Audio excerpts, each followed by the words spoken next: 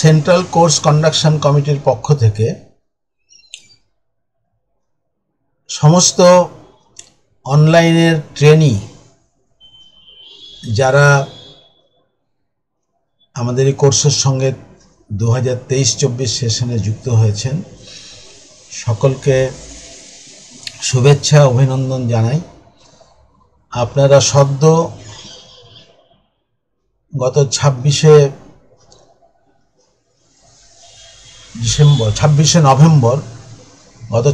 November আপনারা half yearly পরীক্ষা দিলেন বিভিন্ন সেন্টারে, এবং আমরা এরপরেই আমাদের যে অ্যানুয়াল সিলেবাসটা আছে, অ্যানুয়াল পরীক্ষার জন্য যে সিলেবাস, এই সিলেবাস আমরা শুরু করতে যাচ্ছি। 10ই ডিসেম্বর আমাদের এই ক্লাস শুরু হবে। অনলাইনে আমরা যেভাবে ভেবে রেখেছি সেটা হচ্ছে 10ই ডিসেম্বর থেকে আমাদের পরপর প্রতি সপ্তাহে 2টি কিংবা 3টি করে ক্লাস থাকবে। আমরা সেই ডেটগুলো হোয়াটসঅ্যাপের মাধ্যমে বিভিন্ন গ্রুপে আমরা দিয়ে দিয়েছি অলরেডি। 10 তারিখে আমাদের ইউরিনারি সিস্টেম, যেটা আমাদের সেকেন্ড পার্টের প্রথম চ্যাপ্টার, সেই ইউরিনারি সিস্টেম দিয়ে আমাদের শুরু হচ্ছে, এবং 10ই ডিসেম্বর শুরু হওয়ার পরে 21শে ফেব্রুয়ারি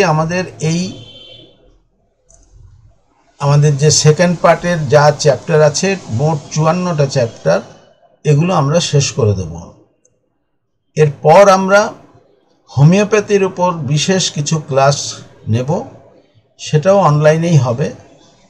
এবং অনলাইন সিস্টেমে বিশেষ করে যে 2টি সেন্টার আমাদের সেন্টারগতভাবে যুক্ত হয়ে আছেন এবং তার সঙ্গে আরও কিছু আশেপাশের জেলা হয়তো যুক্ত আছেন, সেই সেন্টারগুলির মধ্যে একটি হচ্ছে পুরুলিয়া সেন্টার, আরেকটি হচ্ছে শিলিগুড়ি সেন্টার। এই দুটো সেন্টারে আমরা অফলাইনে ওয়ার্কশপ, অন্তত দুটো সেন্টারে একটি করে ওয়ার্কশপ, আমরা যদি দ্বিতীয়টি করতে নাও পারি একটি করে ওয়ার্কশপ আমরা অবশ্যই করব। সেটা পরীক্ষার কিছুদিন আগে করব, যাতে পুরো কোর্সটা শেষ হওয়ার পরে শিক্ষার্থীদের মনে যদি কিছু প্রশ্ন থাকে, তারা যদি কোনো চ্যাপ্টারকে আবার রিভাইজ করতে চান, সে সমস্ত নিয়ে আমরা আলোচনা করব। এবং এই যে চ্যাপ্টারগুলো আপনাদের পড়ানো হবে, আমরা এর আগেও বলেছিলাম যে আপনারা খুব ভালো করে বইটা পড়ুন। যখন যে চ্যাপ্টার পড়ানো হচ্ছে আপনারা নিজেরা যদি বাড়িতে আবার সেই চ্যাপ্টারটা সেদিনই কিংবা তার পরের দিনই পড়েন, আপনারা সদ্য স্যাররা যে লেকচার দিয়ে যাচ্ছেন, যেটা পড়িয়ে যাচ্ছেন, সেটা আপনাদের মনে তখন জাগরুক আছে, সেটা কিন্তু আবার আপনার রিক্যাপিচুলেশন হয়ে যায়। অনেক দিন পরে পড়লে কি হয়, সেই পড়ানোটা স্যাররা যেটা পড়িয়েছেন সেটা অনেকটাই মন থেকে মুছে যায়, আবার নতুন করে আপনাদের মনে হবে শুরু করতে হচ্ছে। আমরা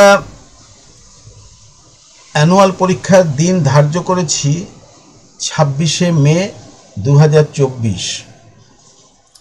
যদি না বড় কিছু পরিবর্তন হয় কিংবা এমন কিছু সিচুয়েশন অ্যারাইজ করে যে যাতে আমাদের কোর্সটা পিছিয়ে যেতে হলো, কোর্সের যে রুটিনটা আছে, রুটিনটা হয়তো আমরা ঠিকমতো মেনটেন করতে পারলাম না, এরকম একটা যদি পরিস্থিতির সৃষ্টি হয়, সেক্ষেত্রে হয়তো হাফ ইয়ারলি পরীক্ষায় কিছু দিন পরিবর্তন হতে পারে। কিংবা আমরা বলেও দিয়েছি যে রুটিন আপনাদের দিয়ে দেওয়া হয়েছে, সেই রুটিনগুলো কিন্তু দিন পরিবর্তন হতে পারে, ডেট কিছু চেঞ্জ হতে পারে।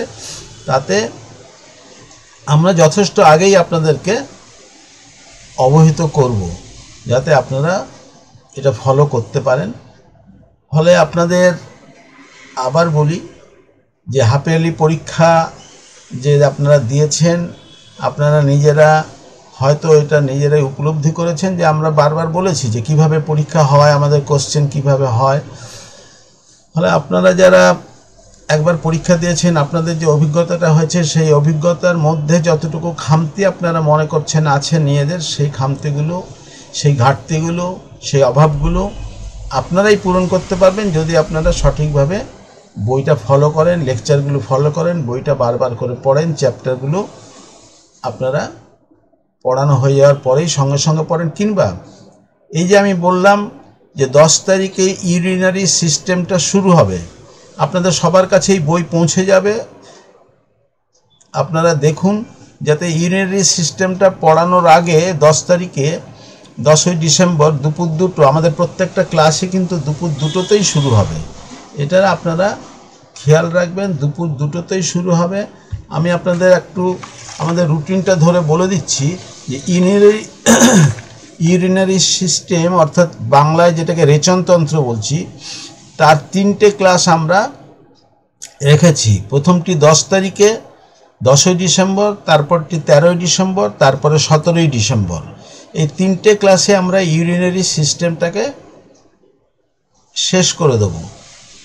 অর্থাৎ এই 3টে ক্লাসের মধ্যে দিয়ে আপনার ইউরিনারি সিস্টেমের যা কিছু আছে, আপনারা একটা ক্লাস হয়ে যাওয়ার পরে পরের ক্লাসে যদি আপনাদের কিছু প্রশ্ন থাকে আপনারা কিন্তু সেই প্রশ্নগুলো হোয়াটসঅ্যাপে পাঠিয়ে দিতে পারেন। ফলে পরের ক্লাসে স্যার যখন করবেন, লেকচার দেবেন, সেই প্রশ্নগুলোকে ধরে যাতে উত্তর দেওয়া যায় সেভাবে করবেন। 24 তারিখে 24শে December gynae and obstetrics, gynaecology এবং অবস্টেট্রিক্সের ক্লাস থাকবে।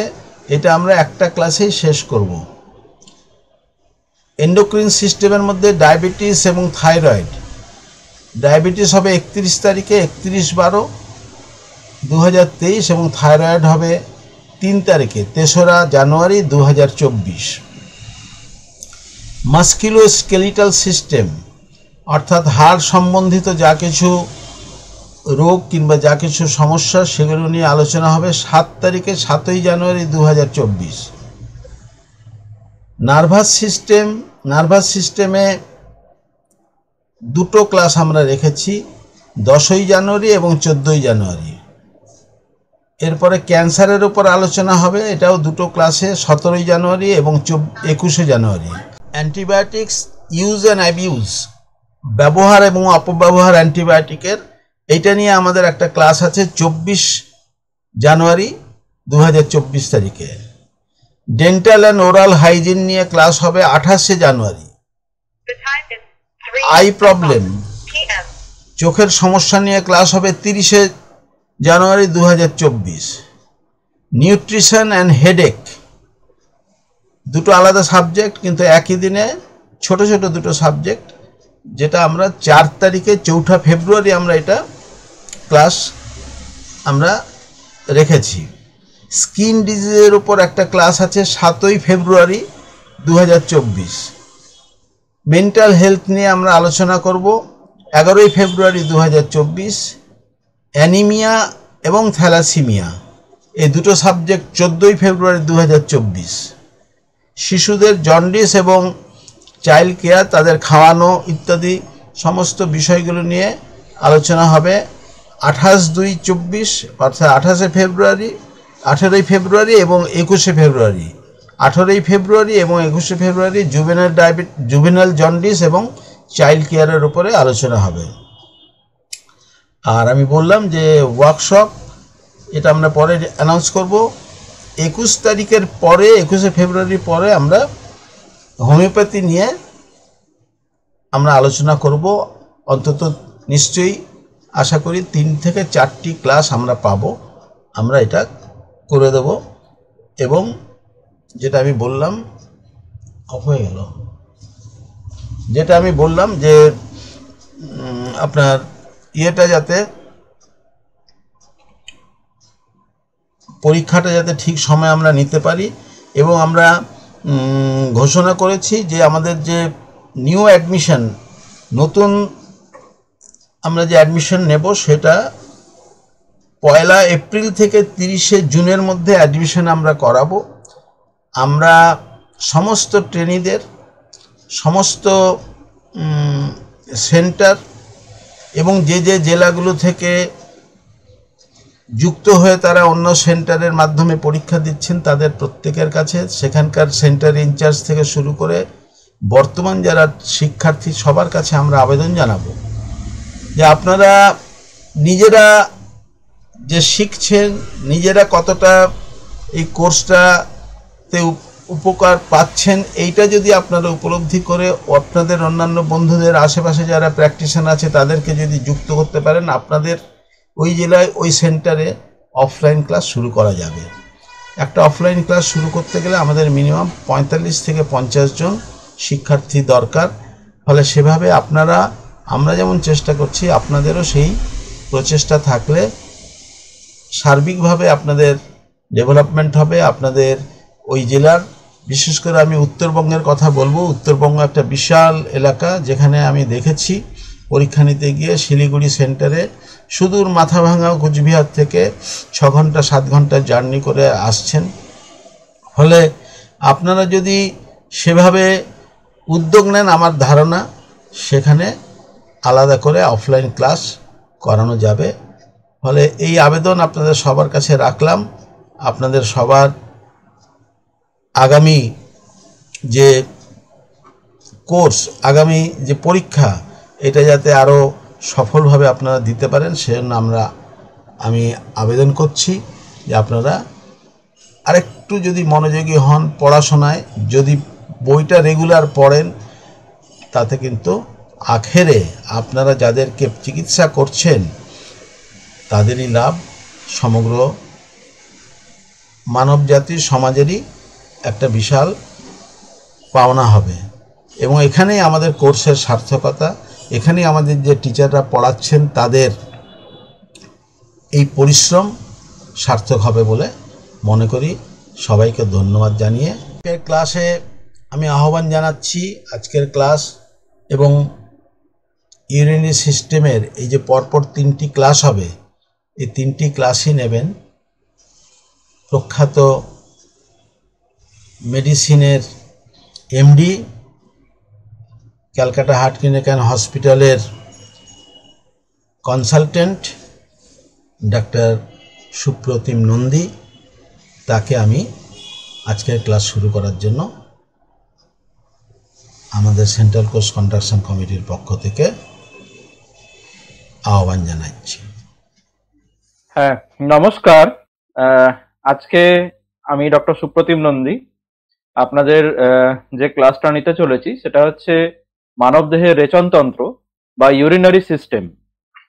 এই ইউরিনারি সিস্টেমের এটা একটা বিরাট বড় চ্যাপ্টার এবং খুবই ইম্পর্টেন্ট চ্যাপ্টার। এবং এই পেশেন্ট, ইউরিনারি সিস্টেমের পেশেন্ট কিন্তু আমরা প্রতিদিনই আমাদের মানে ডাক্তারি জীবনের প্র্যাকটিসে পেয়ে থাকি বিভিন্ন রকম। যেমন নেফ্রোটিক সিনড্রোম বলুন, নেফ্রাইটিক সিনড্রোম, মুখ ফুলে যাওয়া, শরীর ফুলে যাওয়া, আবার স্টোন, ইউরিনারি স্টোন বিভিন্ন জায়গায়, সেখান থেকে কোমর টোমর ব্যথা হওয়া। হ্যাঁ, এছাড়া ইউরিনারি ইনফেকশন খুব কমনলি পাওয়া যায়, মহিলাদের ক্ষেত্রে তো খুবই কমন। এছাড়া ইউরিনে ব্লাড আসা এবং আরো বহুবিধ যে সমস্যা, সেগুলো আমরা কিডনি রোগ, কিডনি ডিজিজ, হ্যাঁ, chronic kidney disease, acute kidney failure, এগুলো আমরা পেয়ে থাকি।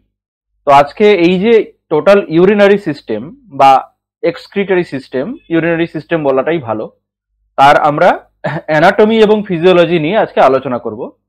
তার বাকি অন্য দিনে এর রোগ, ডিজিজ এবং তার বাকি সমস্তটা ডিটেল নিয়ে পরের ক্লাসে আলোচনা হবে। এই যে ইউরিনারি সিস্টেম, এর পজিশন আপনারা দেখতে পাচ্ছেন যে আপনাদের যে সামনে স্ক্রিনটা রয়েছে তাতে দেখা যাচ্ছে যে এটা কিন্তু আমাদের মূলত অবস্থিত পেটের মধ্যে, মানে অ্যাবডোমেনের মধ্যে। একদম আপার অ্যাবডোমেনে থাকে আমাদের কিডনি। হ্যাঁ, মানে আপার অ্যাবডোমেনই বলা যায়। হ্যাঁ, মানে মূলত আপার অ্যাবডোমেন এবং মিড অ্যাবডোমেনের মাঝামাঝি, মানে লাম্বার রিজিয়ন, এই জায়গা থেকে আমাদের কিডনি, এই কিডনি থেকে আমাদের দুটো নালী, দুটো টিউব বেরিয়ে আসছে। এই দুটোকে আমরা বলি ইউরেটার। ইউরেটার বাংলায় একে গবিনি বলা হয়। তো এই দুটো ইউরেটার এসে আপনারা দেখতে পাচ্ছেন যে এটা এসে যেখানে জমা হচ্ছে বা যেখানে এসে প্রবেশ করছে সেটাকে ব্লাডার বলে, ইউরিনারি ব্লাডার বা মূত্রথলি। ইউরিনারি ব্লাডার এবং মূত্রথলি, তারপরে হচ্ছে একটা সরু লম্বা নলের মতো যেটা দিয়ে ইউরিন একবারে মানবদেহের বাইরে বেরিয়ে আসে, তাকে আমরা বলি ইউরেথ্রা।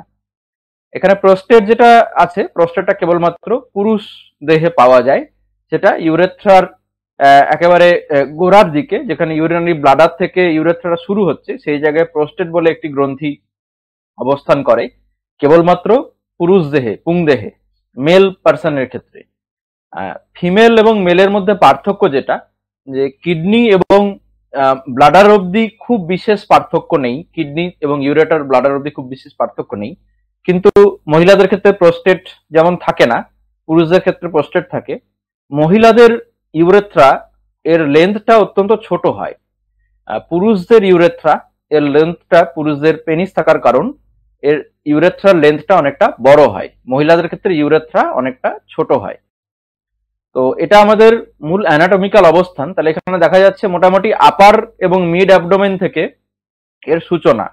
আরো যদি ধরি তাহলে এর সঙ্গে আরো দুটো জিনিস আমাদের ধরতেই হবে, সেটা হচ্ছে যে কিডনি, সে ইউরিনটা আসছে কোথা থেকে, তার মানে সে ব্লাড থেকে ইউরিন তৈরি করে, ব্লাডের বর্জিত অংশগুলোকে নিয়ে ইউরিন তৈরি করে। তাহলে সেই ব্লাডটা আসে, তার কিন্তু ব্লাড সাপ্লাইয়ের যেটা মূল আর্টারি এবং ভেন, সেটা দেখা যাচ্ছে এখানে রয়েছে রেনাল আর্টারি এবং রেনাল ভেন। তা প্রত্যেকটা কিডনির, ডান দিকের কিডনির রাইট রেনাল আর্টারি এবং ভেন, বাঁ দিকের কিডনির লেফট রেনাল আর্টারি এবং লেফট রেনাল ভেন, এটা আমরা দেখতে পাচ্ছি আর কি। তো এরপরে আমরা চলে যাই যে আমরা আগেই বললাম ইউরিনারি সিস্টেমের পার্ট কিডনি, ইউরেটার, ব্লাডার এবং ইউরেথ্রা। তো কিডনি মানে বৃক্ক, ইউরেটার গবিনী, ইউরিনারি ব্লাডার হচ্ছে মূত্রথলি এবং ইউরেথ্রা হচ্ছে মানে মূত্রের শেষ যে রাস্তা যেটা দিয়ে মূত্র নিষ্কাশন হয়। এছাড়া পুরুষদের ক্ষেত্রে প্রস্টেট একটা আলাদা, সেটা ইউরোলজিক মানে এর অংশই হিসাবে ধরা হয়। এরপরে আপনারা যে আমরা চলে আসব যে ইউরিনারি সিস্টেমের যে টোটাল ফাংশন, এই টোটাল মানে শুধু কিডনির নয়, অ্যাজ এ হোল ইউরিনারি সিস্টেমের ফাংশন, যেটা প্রথম যেটা ফাংশন বলা, যে আমরা আগেই বললাম ইউরিনারি সিস্টেমের পার্ট কিডনি, ইউরেটার, ব্লাডার এবং ইউরেথ্রা। তো কিডনি মানে বৃক্ক, ইউরেটার গবিনী, ইউরিনারি ব্লাডার হচ্ছে মূত্রথলি এবং ইউরেথ্রা হচ্ছে মানে মূত্রের শেষ যে রাস্তা যেটা দিয়ে মূত্র নিষ্কাশন হয়। হ্যালো, এবার আমরা ইউরিনারি সিস্টেমের যে ফাংশন মানে কি কাজটা সেটা করে সেটা নিয়ে আমরা আলোচনা করব। ফার্স্ট পয়েন্ট যদি কিছু বলতে হয় সেটা হচ্ছে যে শরীর থেকে অতিরিক্ত বর্জ্য নিষ্কাশনের মূল যে সিস্টেম সেটা হচ্ছে ইউরিনারি সিস্টেম। এছাড়া স্টুল এবং লাং কিছুটা ফাংশন করে, কিন্তু মূলত আমাদের ইউরিনারি সিস্টেম ব্লাড থেকে যে ব্লাডের যে দূষিত বর্জ্য পদার্থ রয়েছে সেগুলোকে শরীর থেকে নিষ্কাশন করে মূত্রের মাধ্যমে। এছাড়া এই জন্য এটাকে রেচনতন্ত্রও বলে, বাংলায় একে রেচনতন্ত্র বলে। এছাড়া বর্জ্য নিষ্কাশন ছাড়াও আমাদের গোটা শরীরে জলের পরিমাণ, বা আরো ভালোভাবে বলতে গেলে ফ্লুইড বা তরলের পরিমাণ, এটা নিয়ন্ত্রণ করা এবং একই সাথে আমাদের রক্তচাপ এটাকে সঠিকভাবে বজায় রাখার ক্ষেত্রে কিডনি অত্যন্ত গুরুত্বপূর্ণ ভূমিকা পালন করে। শরীরে অতিরিক্ত জল নিষ্কাশনের ক্ষেত্রে যে মুখ্য ভূমিকা পালন করে সেটা কিন্তু কিডনি পালন করে। এবং ব্লাড প্রেশারের ক্ষেত্রেও মানে আমাদের ব্রেন এবং হার্ট ছাড়াও কিডনি একটা কিন্তু অত্যন্ত গুরুত্বপূর্ণ ভূমিকা পালন করে। এছাড়া আমাদের শরীরে যে ইলেকট্রোলাইটস গুলো রয়েছে মানে sodium, potassium, calcium, magnesium, phosphate ইত্যাদি যে ইলেকট্রোলাইট, যেটা আমরা মাঝে মধ্যে টেস্টে দিয়ে থাকি, ক্লোরাইড, বাইকার্বনেট, এই সমস্ত কিছু ইলেকট্রোলাইট এটা সঠিকভাবে শরীরে বজায় রাখা, কম বেশি হলে সেটাকে আবার ঠিক করে দেওয়ার ক্ষেত্রে কিডনি মূল ভূমিকা পালন করে থাকে। এছাড়া শরীরে রক্তে অ্যাসিডের পরিমাণ এবং ক্ষারের পরিমাণ, মানে রক্তের এক কথায় বলতে গেলে পিএইচ যাকে বলা হয়, সেই পিএইচটা যাতে জীবন ধারণের উপযুক্ত সর্বোপযুক্ত হয়ে থাকে, এটাও কিন্তু মানে রক্তের পিএইচ মেনটেন করা কিন্তু কিডনি করে থাকে, মূলগতভাবে কিডনি করে থাকে। এছাড়া আর একটা যেটা সেটা বলতেই হবে, সেটা এখানে লেখা নেই, সেটা হচ্ছে এরিথ্রোপয়েটিন নামক একরকম হরমোন কিডনি তৈরি করে এবং সিক্রেট করে ব্লাডে মেশে। সেটা আমাদের বোন ম্যারো মানে অস্থি মজ্জার মধ্যে কাজ করে কিন্তু রক্ত তৈরিতে, বিশেষ করে লোহিত রক্তকণিকা, রেড ব্লাড সেল মানে এরিথ্রোসাইট যাকে বলা হয়, রেড ব্লাড কর্পাসকলস বা এরিথ্রোসাইট মানে লোহিত রক্তকণিকা তৈরি করতে এবং এর মাধ্যমে হিমোগ্লোবিন বজায় রাখতে কিডনি কিন্তু সাহায্য করে। তাহলে এই জিনিসগুলো আমরা মূলগতভাবে দেখলাম যে এগুলো কিন্তু খুবই গুরুত্বপূর্ণ।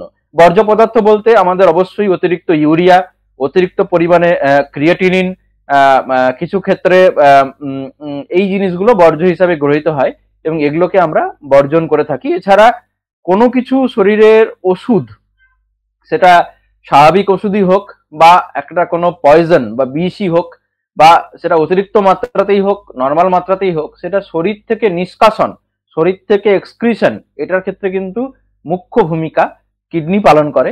এছাড়া লিভারেরও কিছু ভূমিকা রয়েছে, কিন্তু এর একটা ভূমিকা কিডনি এবং লিভার উভয় মিলেই পালন করে থাকে আর কি। তো এই জিনিসগুলো আমরা দেখলাম। এছাড়াও কিডনির আরো অনেক রকম ফাংশন রয়েছে, সেগুলো আমরা ধীরে ধীরে আলোচনায় আসবো। এখানে আমরা দেখতে পাচ্ছি যে আবার অ্যানাটমিক্যাল পজিশনে আমরা ফিরে আসি।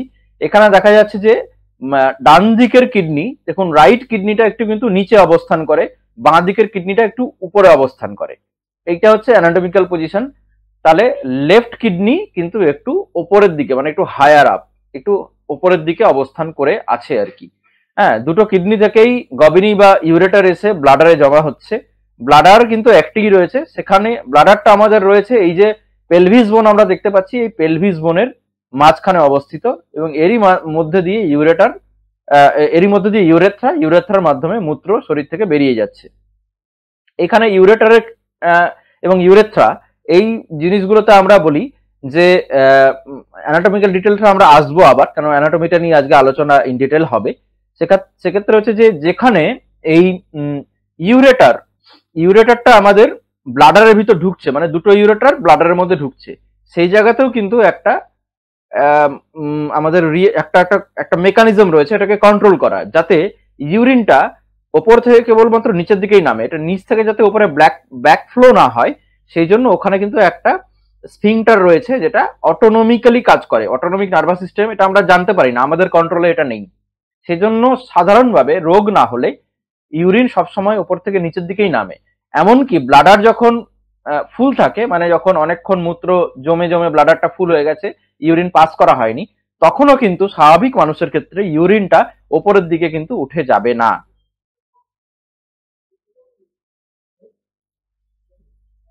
হ্যালো, এবারে হচ্ছে যে নিচের দিকে যে ইউরেথ্রা রয়েছে, এই ইউরেথ্রাতেও দু ধরনের স্ফিংটার রয়েছে। তার মধ্যে একটা ইন্টারনাল স্ফিংটার এবং একটা এক্সটার্নাল স্ফিংটার। ইন্টারনাল স্ফিংটারের উপর আমাদের কোনো কন্ট্রোল নেই, কিন্তু এক্সটার্নাল যে ইউরেথ্রাল স্ফিংটার, এটা কিন্তু আমাদের নিয়ন্ত্রণাধীন।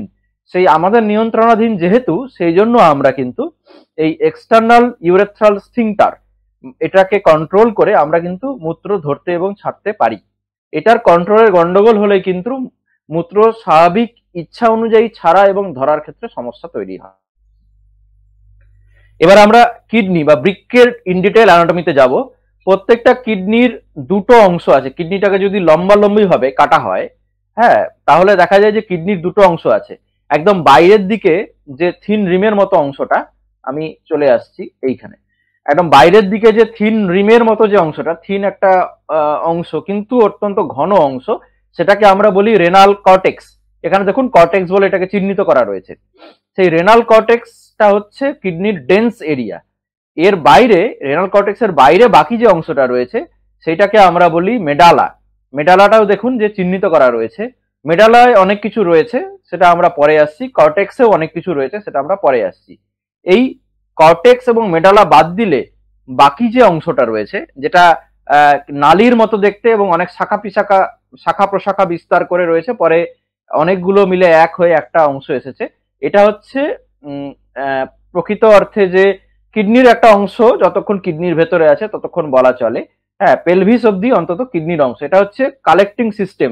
কিডনির যে অংশটা মূত্র সংগ্রহ করে, কালেক্টিং সিস্টেম এটাকে বলা হয় এক কথায় আর কি। এবার অ্যানাটমিক্যাল এই পজিশনে আবার আমরা বলছি বাইরের অংশটা, যেটা অত্যন্ত ঘন অংশ, সেটাকে আমরা বলছি কর্টেক্স। এই কর্টেক্সটা শুধু বাইরের রিম জুড়েই নেই, মাঝে মধ্যে দেখবেন যে একটু একটু করে যেন ভেতরেও প্রবেশ করেছে, অল্প অল্প করে যেমন ভেতরে প্রবেশ করেছে। আচ্ছা, এবার আমরা রেনাল মেডালাতে আসবো। মেডালাতে আপনারা দেখতে পাচ্ছেন এখানে ত্রিভুজাকার, মানে এই লম্বচ্ছেদের ত্রিভুজাকার অংশগুলোকে, এগুলোকে আমরা বলি রেনাল পিরামিড। এটা বাস্তবে কেটেছি বলে 2D ভিউ বলে, মানে এটা ত্রিভুজের মতো লাগছে, কিন্তু অ্যাকচুয়ালি 3D স্ট্রাকচার এটা যদি দেখা যায় তাহলে এটা অনেকটা পিরামিডের মতো দেখতে, সেই জন্য এটাকে রেনাল পিরামিড বলা হয়। এখানে রেনাল পিরামিড বলে এটা চিহ্নিতও করা রয়েছে। এই যে রেনাল যে পিরামিড, এই রেনাল পিরামিডের যে একেবারে মানে পিরামিডের যে চূড়ো অংশটাকে, সেটাকে আমরা বলছি রেনাল প্যাপিলা, এটাও এখানে চিহ্নিত করা রয়েছে। এই রেনাল প্যাপিলা থেকে অনেকগুলো সরু সরু কালেক্টিং সিস্টেমের নালী, যেটাকে আমরা বলি মাইনর ক্যালিসেস, ছোট ছোট সরু সরু গুলো মাইনর ক্যালিসেস। এই মাইনর ক্যালিসেসের মধ্যেই মূত্র সংগৃহীত হয় এবং এর মধ্যে দিয়ে মূত্র চলাচল করে। এই মাইনর ক্যালিক্স অনেকগুলো একসাথে হয়ে হয় মেজর ক্যালিক্স। হ্যাঁ, 4 থেকে 5টি মেজর ক্যালিক্স একসাথে মিলে তৈরি করে রেনাল পেলভিস, যেটা এখানে দেখা যাচ্ছে। এবং পেলভিসের কন্টিনিউশনই ইউরেটার আরো নিচে যাচ্ছে। ইউরেটারটা কিডনির অংশের মধ্যে ধরা হয় না। তাহলে আবার আমরা ফিরে যাই কিডনি অ্যানাটমিতে। এখানে লেখা রয়েছে যে মেডালার মধ্যে কি কি রয়েছে। কর্টেক্সের মধ্যে মূলগতভাবে কর্টেক্সকে আরো যদি অনুবীক্ষণ যন্ত্রে দেখা যায় ইলেকট্রন মাইক্রোস্কোপের সাহায্যে, তাহলে এখানে আমরা অ্যানাটমিটা দেখতে পেলাম যে আমাদের কর্টেক্স এবং মেডালা, এবং কর্টেক্সে মূলত নেফ্রন থাকে। মেডালা আমরা এলাম যে পিরামিডের অংশ থেকে প্যাপিলা, প্যাপিলা থেকে মাইনর ক্যালিসেস, সেখান থেকে মেজর ক্যালিসেস, এবং সেটা মিলে পেলভিস, তার কন্টিনিউশনে ইউরেটার। এবার আমরা আবার আসি যে কর্টেক্স মূলগতভাবে থাকে হচ্ছে, কর্টেক্সে আমাদের নেফ্রন থাকে। এছাড়া আমাদের মেডালা যে অংশ, সেটা আমরা আগেই বলেছি যে পিরামিডের অংশটা প্যাপিলা, সেখান থেকে বাকিটা হয়। হ্যাঁ, হ্যাঁ, এবার এখানে একটা কথা মনে রাখবেন যে রেনাল পেলভিস থেকে যখন ইউরিনটা বেরিয়ে যাচ্ছে, মানে কিডনি থেকে যখন বেরিয়ে যাচ্ছে, রেনাল পেলভিস কিডনিরই অংশ হিসাবে ধরা হয়। তো রেনাল পেলভিস বা ইউরেটার এবং কিডনির জাংশন, তো তো এখান থেকে যখন ওটা বেরিয়ে যাচ্ছে এটা, তখন কিন্তু তার আর ইউরিনের কিন্তু আর মূলগতভাবে কোনো পরিবর্তন হয় না। কিডনির পজিশন আবার এটা আমাদের ইমেজিং রয়েছে, আমরা সিটি স্ক্যান এবং এমআরআইতে আমরা দেখতে পাচ্ছি যে কোন জায়গায় কিডনিটা রয়েছে। এক্ষেত্রে যেটা লাল অ্যারো দিয়ে চিহ্নিত করা রয়েছে সেটা হচ্ছে আমাদের দুটো কিডনি। হ্যাঁ, এবং ব্লু অ্যারো দিয়ে যেটা চিহ্নিত করা রয়েছে সেটা একটা কিডনির সমস্যা, প্যাথোলজি, সেটার মধ্যে আমি যাচ্ছি না। এমআরআই এদিকে দেখা যাচ্ছে যে দুদিকে দুটো কিডনি এখানে দেখা যাচ্ছে। আচ্ছা, এবার হচ্ছে যে কিডনির যে প্রোটেকশনটা রয়েছে সেটা হচ্ছে যে আমাদের মানে রেনাল কর্টেক্স। তো এবার এই রেনাল কর্টেক্সের মানে যে প্রোটেকশন, কিডনি যেহেতু খুবই ভাইটাল অর্গান একটা, তো সেই জন্য রেনাল কর্টেক্সের উপরেও আরো কতগুলো লেয়ার আছে যেগুলো এখানে দেওয়া রয়েছে। সেটাকে আমরা এক কথায় বলি রেনাল ক্যাপসুল। তো রেনাল ক্যাপসুল তার হচ্ছে আবার 3টে লেয়ার রয়েছে। হ্যাঁ, তার এদিকে রেনাল ক্যাপসুলের এদিকে হচ্ছে রেট্রোপেরিটোনিয়াল স্পেস, মানে পেরিটোনিয়াম আমাদের এক কথায়, বা রেট্রোপেরিটোনিয়াল স্পেস যাই বলুন না কেন। হ্যাঁ, রেট্রোপেরিটোনিয়াল স্পেস মানে ঠিক পেরিটোনিয়ামের বাইরে, যদিও পেরিটোনিয়ামের ভেতরে নয় এটা, যাই হোক, এবার আমরা সেই ডিটেলে যাব না। এবার এই রেনাল ক্যাপসুলের আবার 3টে অংশ রয়েছে, আউটার লেয়ার, মিডিল লেয়ার এবং হচ্ছে ইনার লেয়ার। আউটার লেয়ার মানে একদম বাইরের দিকে, এটাকে আমরা রেনাল ফাসা বলি।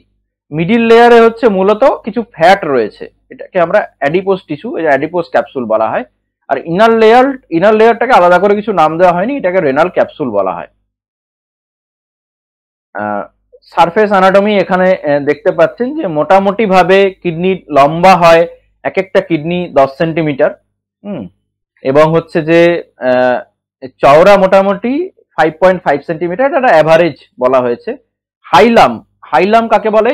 হাইলাম হচ্ছে কিডনির ওই মাঝের যে অংশটা ভেতরের দিকে ঢুকে থাকে, এবং যেখান দিয়ে আমাদের রেনাল আর্টারি, রেনাল ভেন এবং হচ্ছে আমাদের ইউরেটার বা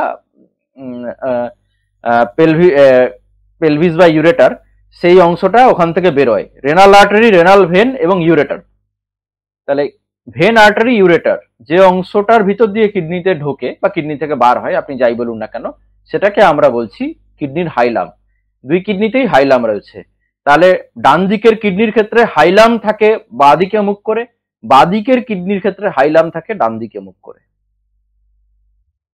ভেতরের স্ট্রাকচার আমরা বলেছি অলরেডি। এইখানে আরেকটা জিনিস আমরা আবার বলবো, রেনাল লোব বলে একটা চিহ্নিত করা রয়েছে। সেটা হচ্ছে কোনো একটি পিরামিড এবং তার তৎসংলগ্ন যে রেনাল কর্টেক্স, পিরামিড মানে মেডালা, এবং তার তৎসংলগ্ন যে রেনাল কর্টেক্স রয়েছে, এই সবটাকে একসাথে নিয়ে এটাকে রেনাল লোব বলা হয়। এরকম কিডনিতে কিন্তু 5 থেকে 7টা অবধি লোব থাকতে পারে।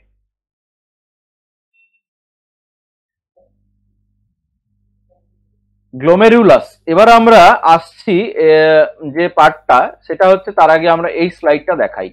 সেটা হচ্ছে এটাকে আমরা বলি নেফ্রন। তো নেফ্রন কাকে বলি? এই নেফ্রন থেকেই নেফ্রস এবং কথাটার সৃষ্টি। নেফ্রন হচ্ছে এক কথায় বলতে গেলে কিডনির একটা একক বা ইউনিট, মানে একটা অত্যন্ত ক্ষুদ্র অংশ যেটা কিডনিরই কাজ করে। তার মানেটা কি? এই নেফ্রনই মূলগতভাবে যে কাজটা করে সেটাই কিডনির সামগ্রিক কাজের মধ্যে দিয়ে বহিঃপ্রকাশ হয়। তাহলে কিডনির কাজের একক বা ইউনিট হলো হচ্ছে নেফ্রন।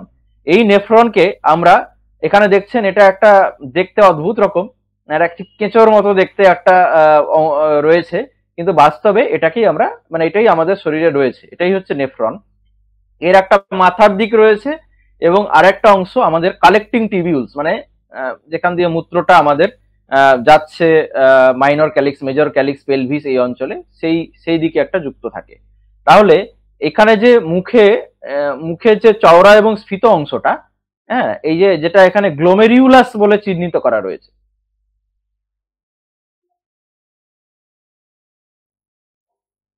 এবং বাকি অংশটা যেটা, এই বাকি অংশটাকে আমরা হচ্ছে রেনাল টিবিউলস বলছি। এই যে টিবিউলস মানে এটা হচ্ছে টিউবের একটা ক্ষুদ্র ভার্সন, সেই জন্য এটাকে টিবিউলস বলা হয়। অ্যাকচুয়ালি গ্লোমেরুলাস নয়, এটা হচ্ছে যে এটাকে একসাথে বলা হয় রেনাল কর্পাসকল। এই যে মুখের যে স্ফীত অংশটাকে, হ্যাঁ, এটাকে বলা হয় রেনাল কর্পাসকল। এই রেনাল কর্পাসকলের দুটো অংশ রয়েছে, তার মধ্যে যে এখানে ভেতরে কাটলে এই দুটো অংশকে আমরা দেখতে পাচ্ছি। একটা হচ্ছে যে ম্যালপিজিয়ান কর্পাসকল, এই ম্যালপিজিয়ান কর্পাসকল হচ্ছে বাইরের অংশটুকুটা, এই বাইরের অংশটুকুটা হচ্ছে ম্যালপিজিয়ান কর্পাসকল, এবং ভেতরে যে জালিকাকার শিরার মতো রক্ত চলাচল করে যার মধ্যে দিয়ে, তাকে আমরা বলছি গ্লোমেরুলাস। তাহলে কি হলো? নেফ্রনের দুটি অংশ, একটা রেনাল কর্পাসকল এবং রেনাল টিবিউল। রেনাল টিবিউলের অনেকগুলি অংশ রয়েছে, সেটা আমরা পরে আসছি। রেনাল কর্পাসকলের দুটো অংশ, একটা হচ্ছে ম্যালপিজিয়ান কর্পাসকল এবং আরেকটা হচ্ছে যে গ্লোমেরুলাস। এবার আমরা এই জায়গাটায় চলে আসি যে রেনাল কর্পাসকল আমরা ইন ডিটেল আলোচনা করি। তাহলে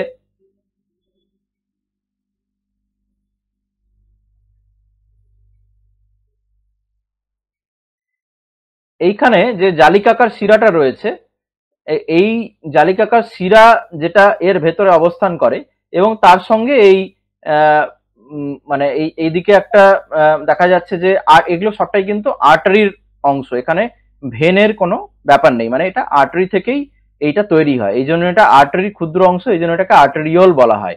আর এটাও আর্টারি ক্ষুদ্র অংশ, এটাকেও ওই জন্য আমরা আর্টেরিওল বলছি। তা এইখানে যে জালিকাকার শিরার মতো যে অংশটা তৈরি রয়েছে, তাকে আমরা গ্লোমেরুলাস বলছি। এবং তার এই যেখান থেকে, মানে রক্ত থেকে, সরি, যে মূল যে ধমনী, সেখান থেকে রক্ত যার মাধ্যমে এই গ্লোমেরুলাসে প্রবেশ করে, সেটাকে যে আর্টেরিওলের মাধ্যমে, সেটাকে আমরা অ্যাফারেন্ট আর্টেরিওল বলি। হ্যাঁ, এই তার এবং যে এই গ্লোমেরুলাস থেকে রক্ত মোটামুটি নিষ্কাশনের পর, হ্যাঁ, মানে এখান থেকে কিডনি যে নিষ্কাশন করছে বা নেফ্রন যে নিষ্কাশন করছে, তারপরে যেটা দিয়ে বের হয়, বাইরে আসছে, সেটাকে আমরা এফারেন্ট আর্টেরিওল বলি। হ্যাঁ, তো এবার হচ্ছে আমরা যেটুকু দেখতে পাচ্ছি, এইখানে এই অংশটাকে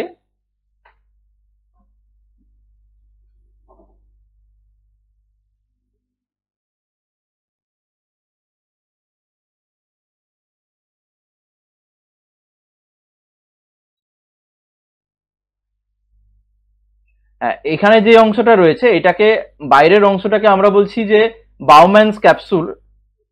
এর প্যারাইটাল লেয়ার, মানে এর দুটো লেয়ার আছে, আর ভিসেরাল লেয়ারটা হচ্ছে এই গ্লোমেরুলাসের গায়ে একদম সেটে থাকে। এই গ্লোমেরুলাসের গায়ে হচ্ছে এর ভিসেরাল লেয়ারটা, ঠিক গায়ে গায়ে গায়ে গায়ে বরাবর সেটে থাকে। প্যারাইটাল লেয়ারটা হচ্ছে এই লেয়ার, এবং এইখান থেকে মোটামুটি ভাবে প্রারম্ভিক যে মূত্রটা তৈরি হয়, সেটা এই নালীর মধ্যে দিয়ে, সরু টিবিউলস এর মধ্যে দিয়ে এটা চলে যায়। এইবার আমরা এই রেনাল টিবিউলের অংশটায় আসি। রেনাল টিবিউলের ঠিক গ্লোমেরুলাস বা এই রেনাল কর্পাসকল সংলগ্ন যে অংশটা, সেটাকে প্রথমে আমরা বলছি যে প্রক্সিমাল কনভলিউটেড টিবিউল। এই যে আঁকা বাঁকা এই জিনিসটাকে হচ্ছে কনভলিউটেড বলা হয়। তাহলে প্রক্সিমাল কনভলিউটেড টিবিউল, যেটা এই রেনালের স্ফীতকায় অংশের ঠিক কাছে থাকে। তারপরে একটা অংশ দেখছেন যে খুব সরু হয়ে গেছে, এই সরু অংশটা কে বলা হচ্ছে, এবং লুপের মতো একটা লুপের মতো তৈরি করেছে, এটাকে লুপ অফ হেনলে বলা হয়। তাহলে এর একটা নিম্নবর্তী অংশ, এটাকে descending limb of loop of Hanle বলা হয়, আর একটা ঊর্ধ্ববর্তী অংশ, এটা ascending limb of loop of Hanle বলা হয়। তারপরে আবার একটা আঁকাবাঁকা নালী তৈরি হয়, এটাকে বলা হয় ডিস্টাল কনভলিউটেড। এবার যেহেতু আঁকাবাঁকা, distal convoluted tubule.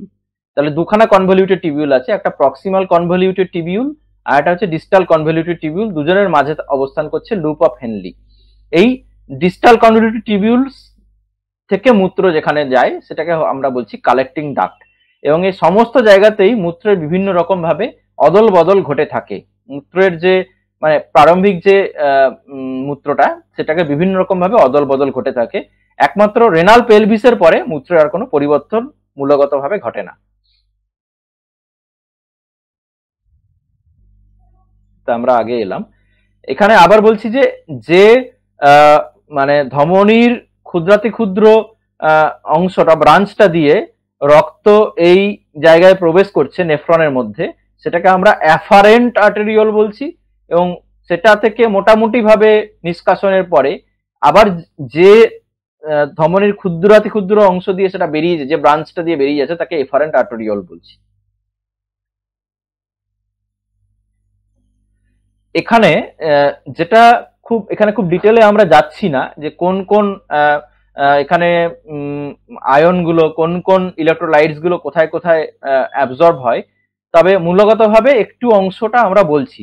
Proximal convoluted টিবিউলে, মানে যেটা প্রথম আঁকা বাঁকা অংশ, সে প্রথম আঁকা বাঁকা অংশে মূলত এই রেনাল টিবিউলের ভিতর যে মূত্র রয়েছে, সেখান থেকে প্রচুর পরিমাণে জল শোষণ, মানে জল আবার পুনরায় শোষিত হয়, এবং শোষিত হয়ে ঘুরে ফিরে সেটা আবার রক্তে ফিরে যায়। কিভাবে ফিরে যায় সেই ডিটেলটা আমরা যাচ্ছি না। এবং তার সাথে সাথে প্রচুর পরিমাণে বাইকার্বনেট, বুঝতে পারছি এখানে যেমন ছবিতে দেখা যাচ্ছে, প্রচুর পরিমাণে বাইকার্বনেট অ্যাবজর্ব করা হয়। তারপরে হচ্ছে যে অ্যামোনিয়া একরকম ভাবে শরীর থেকে ওইখানে ঢোকে, পটাশিয়াম অ্যাবজর্ব করা হয়। এই সমস্ত জিনিসগুলো, এছাড়া ফসফেট অ্যাবজর্ব করা হয়। হ্যাঁ, তো এই জিনিসগুলো হচ্ছে প্রক্সিমাল কনভলিউটেড টিবিউলে অ্যাবজর্ব করা হয়।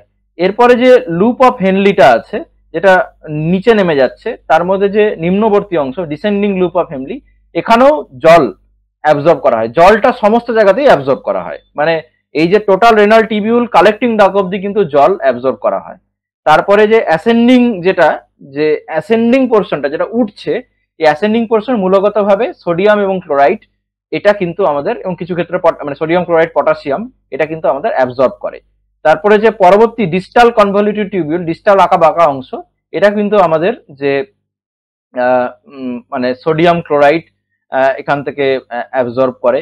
হ্যাঁ, এবং এখানে আবার পটাশিয়াম এবং হাইড্রোজেন আয়নের কিছু পরিবর্তন হয়। কালেক্টিং ডাক্টে মূলত আমাদের কিন্তু ইউরিয়াটা অ্যাবজর্ব হয়, এবং কালেক্টিং ডাক্টে আমাদের ইউরিয়াটা অ্যাবজর্ব হয়, এবং হচ্ছে জল কিন্তু শোষণ হয় আর কি। এছাড়া আরো অনেক ডিটেলসটা আছে, আমরা পুরোটা যাচ্ছি না। এখানে একটা জিনিস আপনারা খেয়াল করবেন, যে মূলগতভাবে নেফ্রন কিন্তু রয়েছে কর্টেক্সেই, কেবলমাত্র ওই লুপ অফ হেনলিটা বাদ দিলে। লুপ অফ হেনলিটাই কিন্তু আমাদের রয়েছে মূলত মেডালার পোর্শনটাই, medulla অংশটাই। Outer medulla, inner medulla পুরোটা মিলেই কিন্তু লুপ অফ হেনলিটাই মূলগতভাবে রয়েছে। আর বাকি যে পিরামিড টিরামিড আমরা দেখালাম সেটা। কর্টেক্সের মধ্যে রয়েছে নেফ্রন অবশ্যই, কিন্তু নেফ্রনের মানে গ্লোমেরুলাস, তার হচ্ছে proximal convoluted tubule, distal convoluted tubule, এই অংশটা। কালেক্টিং ডাক্টটা আবার কিন্তু মেডালার মধ্যে রয়েছে। প্রত্যেকটা কিডনিতে এখানে সংখ্যায় বলা আছে 1 মিলিয়ন নেফ্রন রয়েছে।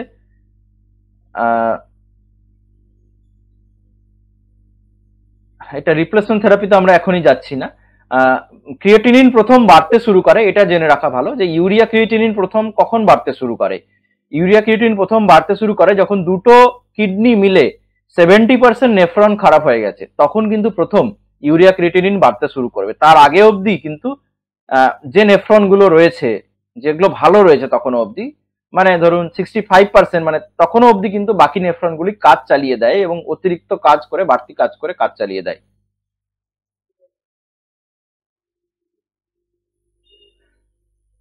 কিডনি ফাংশন আমরা আগেও একবার বলেছি, কিন্তু আবার একবার বলে রাখি। এবার আমরা ধীরে ধীরে ফিজিওলজিতে প্রবেশ করছি।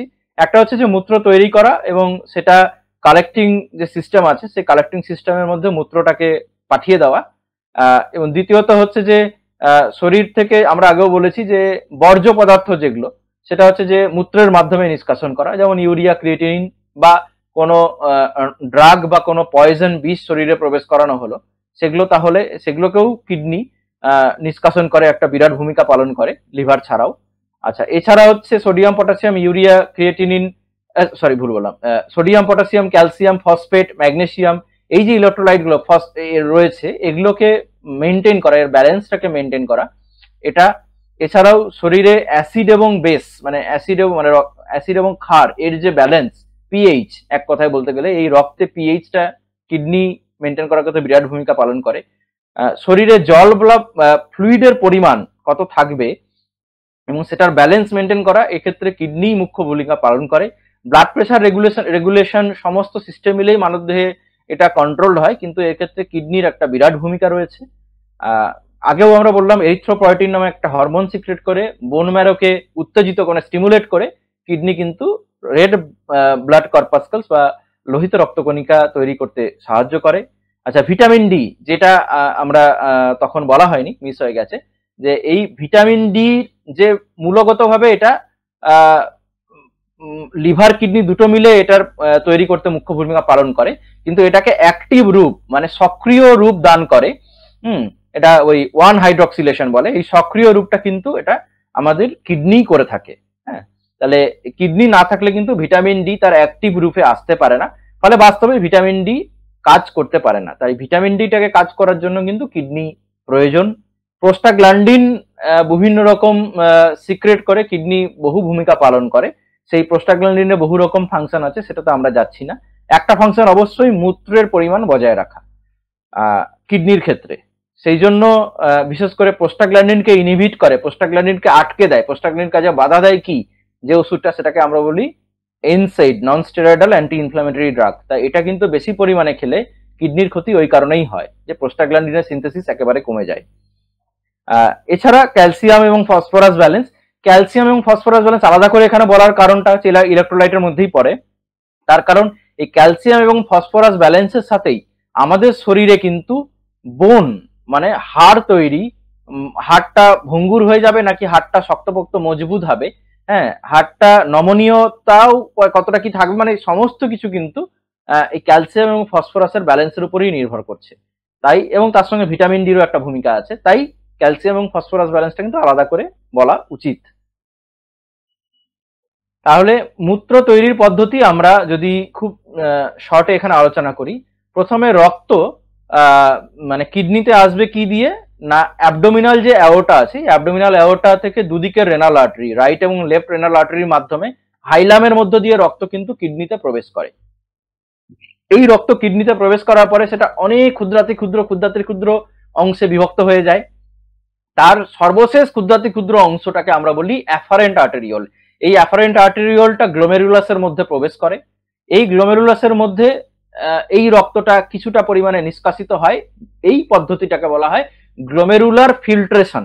এই গ্লোমেরুলার ফিল্ট্রেশনের মাধ্যমে মূলগতভাবে রক্তের একটা অংশ, রক্তের কিছু বর্জ্য পদার্থ, কিছু নিষ্কাশনের জন্য প্রয়োজনীয় দ্রব্য কোথায় ঢুকে যায়, সেটাকে আমরা বলছি রেনাল টিবিউল। কোন রেনাল টিবিউল না, এটা হচ্ছে প্রক্সিমাল কনভলিউটেড টিবিউল। তাহলে এই প্রক্সিমাল কনভলিউটেড টিবিউলস এর মধ্যে এটার মধ্যে দিয়ে যেতে যেতে আবার দুটো প্রক্রিয়া সম্পন্ন হয়, মানে প্রক্সিমাল কনভলিউটের মধ্যে যেতে loop of Henle, distal convoluted টিবিউলস, এই টোটাল রেনাল টিবিউলের মধ্যে দিয়ে যেতে যেতে মূত্রের আবার দুটো জিনিস হয়। একটা হচ্ছে যে টিউবুলার রিঅবজারপশন বলা হয়, মানে এই যা গ্লোমেরুলার ফিল্ট্রেশন হয়ে গেল, মানে গ্লোমেরুলাসের মধ্যে থেকে যেসব জিনিস রক্ত থেকে বেরিয়ে গেল সবটাই কিন্তু বেরিয়ে যায় না। তার একটা জিনিস আমরা দেখলাম যে জলটা আবার পুনরায় ব্যাক করে যাচ্ছে, আবার বেশ কিছু সোডিয়াম পটাশিয়াম ইলেকট্রোলাইট আবার ব্যাক করে যাচ্ছে, তাহলে এটাকেই বলছি আমরা টিউবুলার রিঅ্যাবজর্পশন। তার মানে আবার কিছু জিনিস তারা রিঅ্যাবজর্ব করে নিচ্ছে, দিয়ে বাকি যে অংশটা থাকছে তার মধ্যে আবার সেকেন্ড যে প্রসেসটা সেটাকে বলা হয় অ্যাক্টিভ টিউবুলার সিক্রেশন। মানে টিবিউলও কিছু জিনিস সেখানে সিক্রেট করে, যেমন ক্রিয়েটিনিনের একটা অংশ সিক্রেট করে ওখানে নিষ্কাশিত হয়, তার অ্যাক্টিভ টিউবুলার সিক্রেশন করেও কিছু কিছু জিনিস কিন্তু ওই মূত্রের মধ্যে দিয়ে যাচ্ছে। এবার তার মধ্যে আবার কখনো জল কম জল বেশি সোডিয়াম কমা বাড়া বহু জিনিস হতে হতে হতে হতে তারপরে যখন সেটা আলটিমেটলি আমাদের পৌঁছাচ্ছে মাইনর ক্যালিক্স মেজর ক্যালিক্স হয়ে পেলভিস, সেই পেলভিস থেকে সেটা ইউরেটারের মাধ্যমে আমাদের মূত্রথলিতে জমা থাকছে। তাহলে এইটা আমরা সামারি এই যে পেজটা আছে এই পেজটাকে আমি খুব ডিটেলে এখনো যাইনি, সেটা আপনারা দেখে নেবেন। হ্যাঁ, তাহলে তিনটে প্রসেস আমরা আবার বলি। অ্যাক্টিভ গ্লোমেরুলার ফিল্ট্রেশন, সরি ভুল বললাম, গ্লোমেরুলার ফিল্ট্রেশন, অ্যাক্টিভ বলা উচিত নয়, গ্লোমেরুলার ফিল্ট্রেশন।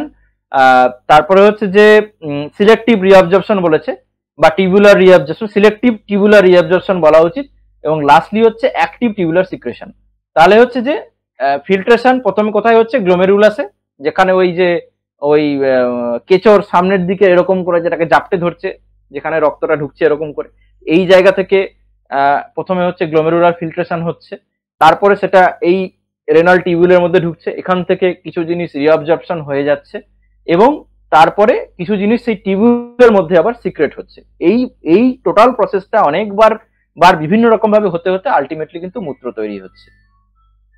এবং এটা কিছু হরমোনাল কন্ট্রোলও রয়েছে, যেমন এখানে লেখা রয়েছে। হ্যাঁ, তার হরমোনগুলো কি কি আমরা যেটা এই মূত্র তৈরির ক্ষেত্রে সাহায্য করে থাকে, একটা হচ্ছে প্যারাথরমোন। প্যারাথরমোন হচ্ছে কি কাজ করে, হ্যাঁ, এবং ক্যালসিটোনিন, এটা হচ্ছে ক্যালসিয়াম এবং ফসফেটের ব্যালেন্সটাকে মেনটেন করে। হ্যাঁ, প্যারাথাইরয়েড হরমোন কখনোই রক্তে অতিরিক্ত পরিমাণ ফসফেট সহ্যই করতে পারে না, তাহলে যখনই দেখবে যে রক্তে অতিরিক্ত পরিমাণ ফসফেট তৈরি হচ্ছে, প্যারাথাইরয়েড হরমোন ফসফেটটাকে মূত্রের মাধ্যমে বার করে দেওয়ার চেষ্টা করবে, এবং এই প্রসেসের মাধ্যমে সে আবার কিছুটা ক্যালসিয়াম যাতে শরীরে থাকে সেটাকেও সে মেনটেন করার চেষ্টা করবে। ক্যালসিটোনিন হচ্ছে শরীরের, মানে মূত্রের ক্ষেত্রে বলছি, বাকি জায়গার ফাংশন বলছি না, ক্যালসিটোনিন হচ্ছে মূত্রের মাধ্যমে শরীরে অতিরিক্ত ক্যালসিয়াম বার করে দেওয়ার চেষ্টা করে। অ্যান্টি ডায়াবেটিক হরমোন, এটার আরেকটা নাম হচ্ছে আর্জিনিন ভেসোপ্রেসিন। এই ভেসোপ্রেসিনটা কি করবে, এই ভেসোপ্রেসিনটা শরীরে যখন, এটা একটু বোঝানো পুরোটা কঠিন, মানে শরীরে সোডিয়ামও থাকে জলও থাকে, এবার জল এবং সোডিয়ামের মধ্যে একটা ব্যালেন্স থাকে। যদি কোনো কারণে এই রকম হয় যে আমাদের শরীরে সোডিয়ামের পরিমাণটা একটু বেড়ে গেছে এবং সেই তুলনায় যতটা জল থাকা উচিত সেই জলের পরিমাণ কমে গেছে, তাহলে এই জিনিসটাকে আমাদের মানে মস্তিষ্কের পিটুইটারি অংশ, পিটুইটারি বলে একটা জায়গা রয়েছে, সেটা সেন্স করে, তখন এই হরমোনটাকে আমাদের শরীরে আরো বেশি বেশি করে ছাড়ে, সেইটা কিডনিতে এসে অতিরিক্ত পরিমাণ শুধু জল আরো শরীরে রাখার চেষ্টা করে, যাতে সোডিয়াম এবং জলের একটা ব্যালেন্স মেনটেন হয়। এছাড়া আরেকটা হরমোন অ্যালডোস্টেরন, এই অ্যালডোস্টেরন যে হরমোনটা আছে, এই অ্যালডোস্টেরন হরমোনের মূলগতভাবে কাজ হলো আরো বেশি করে সোডিয়ামটাকে শরীরে ধরে রাখা, এবং তার বদলে এর বিনিময়ে সে কিন্তু পটাশিয়াম শরীর থেকে ছেড়ে দেয় বা হাইড্রোজেন আয়ন শরীর থেকে ছেড়ে যায়, মানে অ্যাসিড শরীর থেকে মানে মূত্রের মাধ্যমে নিষ্কাশিত করে দেয় আর কি। তো সিক্রেশন তো আমি আবার বললাম। ইউরিন ফর্মেশন এই তিনটে প্রসেসের কম্বিনেশন করে হয়, গ্লোমেরুলার ফিল্ট্রেশন, টিউবুলার রিঅবজর্পশন এবং অ্যাক্টিভ টিউবুলার সিক্রেশন।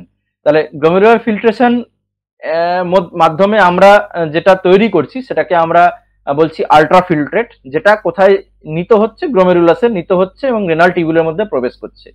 এই রেনাল আল্ট্রাফিল্ট্রেট, গ্লোমেরুলার আল্ট্রাফিল্ট্রেট থেকে আমাদের মূলগতভাবে যেটা শোষিত হয় বিভিন্ন স্তরে, মানে রেনাল টিউবুলের বিভিন্ন অংশে, সেটা হচ্ছে মূলত জল। এছাড়া সলিউড মানে সোডিয়াম, পটাশিয়াম, তারপর ক্লোরাইড, এগুলো সব শোষণ, মানে এগুলো সব শোষিত হয়, বাইকার্বনেট এগুলো শোষিত হয়, এই জিনিসগুলো তো হয়ই আর কি। তাহলে এছাড়া কিছু কিছু জিনিস সিক্রেশন হয়, যেমন ক্রিয়েটিনিনের একটা অংশ আমি বললাম, এটা টিউবুলার সিক্রেশন হয়। তাহলে এইখানে দেখুন একটা জিনিস হচ্ছে 99% of the আল্ট্রাফিল্ট্রেট is রিঅবজার্ভড into the blood stream. হ্যাঁ, দিয়ে আলটিমেটলি আমরা কিডনি কিন্তু সারাদিন প্রচুর কাজ করছে কিন্তু তার একটা বিরাট অংশ কিন্তু আবার কাজ করছে, ফিল্ট্রেট হচ্ছে, কিন্তু আবার বিরাট অংশ সে আবার শোষণ করে নিচ্ছে। সারাদিন সে কাজ করতে থাকে, প্রতি মুহূর্তে সে কাজ করতে থাকে, এবং এই করে আলটিমেটলি বেরোলো, মানে এটা জিনিসটা এরকম, এইভাবে ধরুন একটা মানে ট্যাপ কল থেকে জলটা অনেকটা বেরিয়ে যাচ্ছে, আবার সেই জলের একটা অংশ শোষিত হয়ে যাচ্ছে, দিয়ে যে বর্জ্যটুকুটা, সেই বর্জ্যটুকুটার জন্য যেটুকু জল লাগবে সেটুকু জল সমেত নোংরাটা বেরিয়ে যাচ্ছে। এখন প্রশ্ন আসতে পারে আপনাদের মনে যে এই এতটা পরিমাণ জল, মানে এতটা পরিমাণ মূত্র প্রত্যেকবার কিডনি তৈরি করছে, আবার সেটাকে রিঅবজর্পশন করছে, এত কষ্ট করার দরকার কি ছিল? এটা দরকার এই কারণেই ছিল, কারণ মানবদেহে প্রতি মুহূর্তে যে পরিমাণ বর্জ্য উৎপাদিত হচ্ছে বিভিন্ন প্রক্রিয়ার মাধ্যমে, তাহলে সেটাকে প্রতি মুহূর্তে শোধন করা প্রয়োজন। আবার এই প্রতি মুহূর্তে শোধন করতে গিয়ে অতিরিক্ত পরিমাণ জল তো শরীর থেকে কিডনি বেরিয়ে যেতে, মানে বার করে দিতে পারে না। তাহলে অতিরিক্ত পরিমাণ জল যদি বার করে দেয়, তাহলে আমাদের প্রচুর পরিমাণে সারাদিনে জল খেতে হবে, সেটা সম্ভব নয় কখনো। তাহলে কিডনি এক্ষেত্রে করছে কি, ওই যেটা আমাদের বর্জ্য পদার্থ, সেই বর্জ্য পদার্থকে বার করে দিচ্ছে। এই বার করতে গিয়ে যেটুকু জল লাগবে সেটুকুকে সে প্রথমে বার করে দিল, তারপরে আবার এই বাড়তি জলটুকুকে সে আবার শোষণ করে নিচ্ছে, যাতে আমাদের শরীরে অতিরিক্ত পরিমাণ প্রতি মুহূর্তে আমাদের জল না খেতে হয়। একটা নির্দিষ্ট পরিমাণ জল আমাদের যাতে সারাদিনে খেলেই আমাদের শরীরে ওয়াটার ব্যালেন্স মেনটেন থাকে। তাহলে আমাদের মোটামুটি একজন সুস্থ মানব, মানে সুস্থ মানব দেহের শরীরে মানে কতটা ইউরিন হওয়া উচিত, এখানে একটা লেখা আছে যে 1 লিটার থেকে 1.5 লিটার। আর যদি আরো খুব সূক্ষ্মভাবে ধরা হয়, তাহলে 0.5 থেকে 1 mg পার কিলোগ্রাম পার আওয়ার। হ্যাঁ, 0.5 থেকে 1 মিলি এমজি বললাম, সরি, ml পার কেজি পার আওয়ার, মানে মিলিলিটার পার কেজি পার আওয়ার। তার মানে হচ্ছে কি, আমার যদি 60 কেজি ওজন হয়, তাহলে হচ্ছে 60 ml পার আওয়ার, মানে 1 ঘন্টায় 60 ml আমার ইউরিন হওয়া, মানে আলটিমেট ইউরিন হওয়াটা আমার হচ্ছে মোটামুটি ঠিকঠাক আর কি।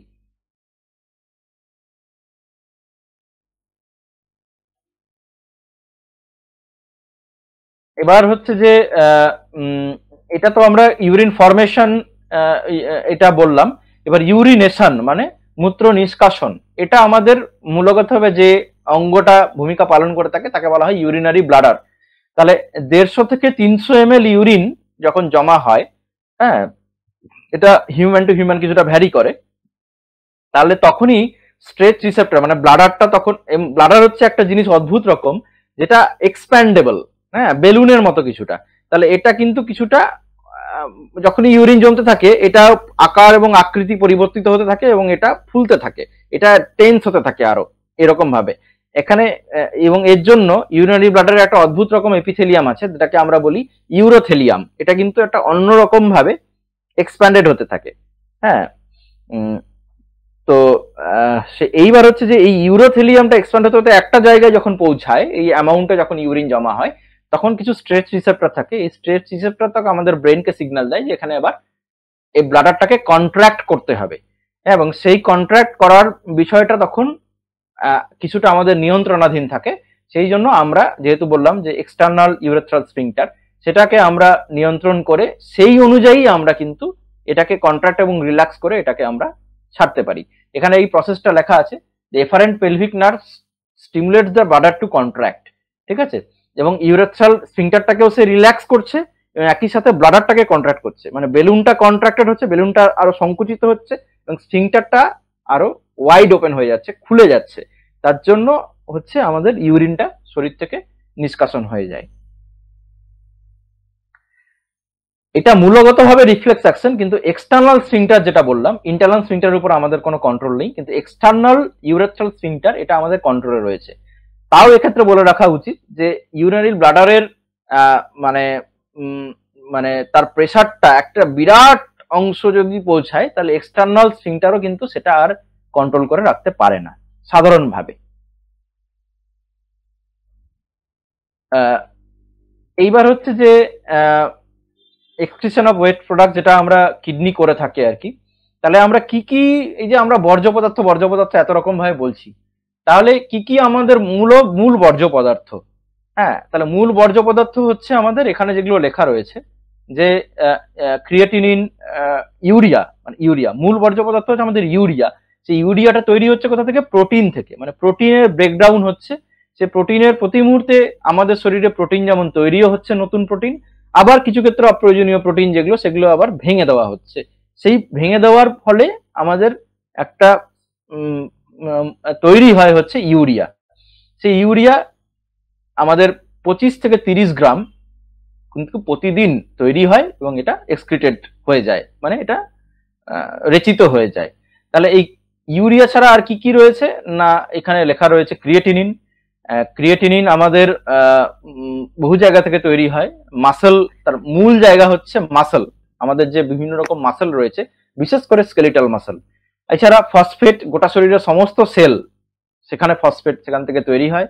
Sulphate, uric acid. Uric acid হচ্ছে সমস্ত শরীরের বিভিন্ন জায়গা থেকেই তৈরি হয়, কারণ এটা মূল পিউরিন এবং পিরিমিডিন এই সমস্ত জায়গা থেকে ইউরিক অ্যাসিড আসে, তাহলে সমস্ত সেল থেকে তৈরি হয়। কিন্তু মূলগতভাবে যে সেলগুলো খুব র্যাপিডলি গ্রো করছে এবং মারা যাচ্ছে, সেখান থেকে ইউরিক অ্যাসিড আরো বেশি বেশি করে তৈরি হয়।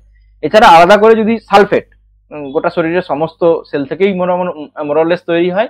এছাড়া ড্রাগ মেটাবোলাইট, শরীরে কোনো যদি অতিরিক্ত ড্রাগ আমরা নিয়ে থাকি বা পয়জন নিয়ে থাকি, তার যে বর্জ্য পদার্থ হিসাবে সেটাও কিন্তু কিডনির মাধ্যমেই নিষ্কাশিত হবে। না, এটা লিভারের মাধ্যমে নিষ্কাশিত হতে পারে, কিডনির মাধ্যমেও একটা বিরাট অংশ নিষ্কাশিত হয়। তাহলে কিডনির আরেকটা যেটা ভূমিকা আমরা আগে আলোচনা করলাম, যে শরীরে সোডিয়াম পটাশিয়াম এর ব্যালেন্সটা মেনটেন করা। হ্যাঁ, তো এবং সেটা অনুযায়ী সোডিয়াম পটাশিয়াম আমাদের মূত্রের মাধ্যমে বার করা এবং বিভিন্ন প্রক্রিয়ায় এটাকে আরো মানে শরীরে ব্যালেন্স রাখা আর কি। সোডিয়াম যেমন আমাদের শরীরে, সোডিয়াম একটা খুবই গুরুত্বপূর্ণ ইলেকট্রোলাইট। এটা মূলত সারা শরীরের যে ভলিউমটা রয়েছে, সারা শরীরের যে তরল বা ফ্লুইডের যে অ্যামাউন্টটা রয়েছে, সেই অ্যামাউন্টের কন্ট্রোলের সঙ্গে যুক্ত। এবং শুধু তাই নয়, এটা ব্লাড প্রেসার এর নিয়ন্ত্রণ করার সঙ্গেও যুক্ত। যে কারণে উচ্চ রক্তচাপ হলে নুন কম খেতে বলা হয়, সেটা মূলগত হবে যাতে রক্তে সোডিয়ামের পরিমাণ বেড়ে গিয়ে রক্তচাপ যাতে না বেড়ে যায়। এবং সোডিয়াম এবং ক্লোরাইড এই দুটোই হচ্ছে সোডিয়ামের সাথেই থাকে প্রায়, সোডিয়াম মানে ক্লোরাইড আর কি।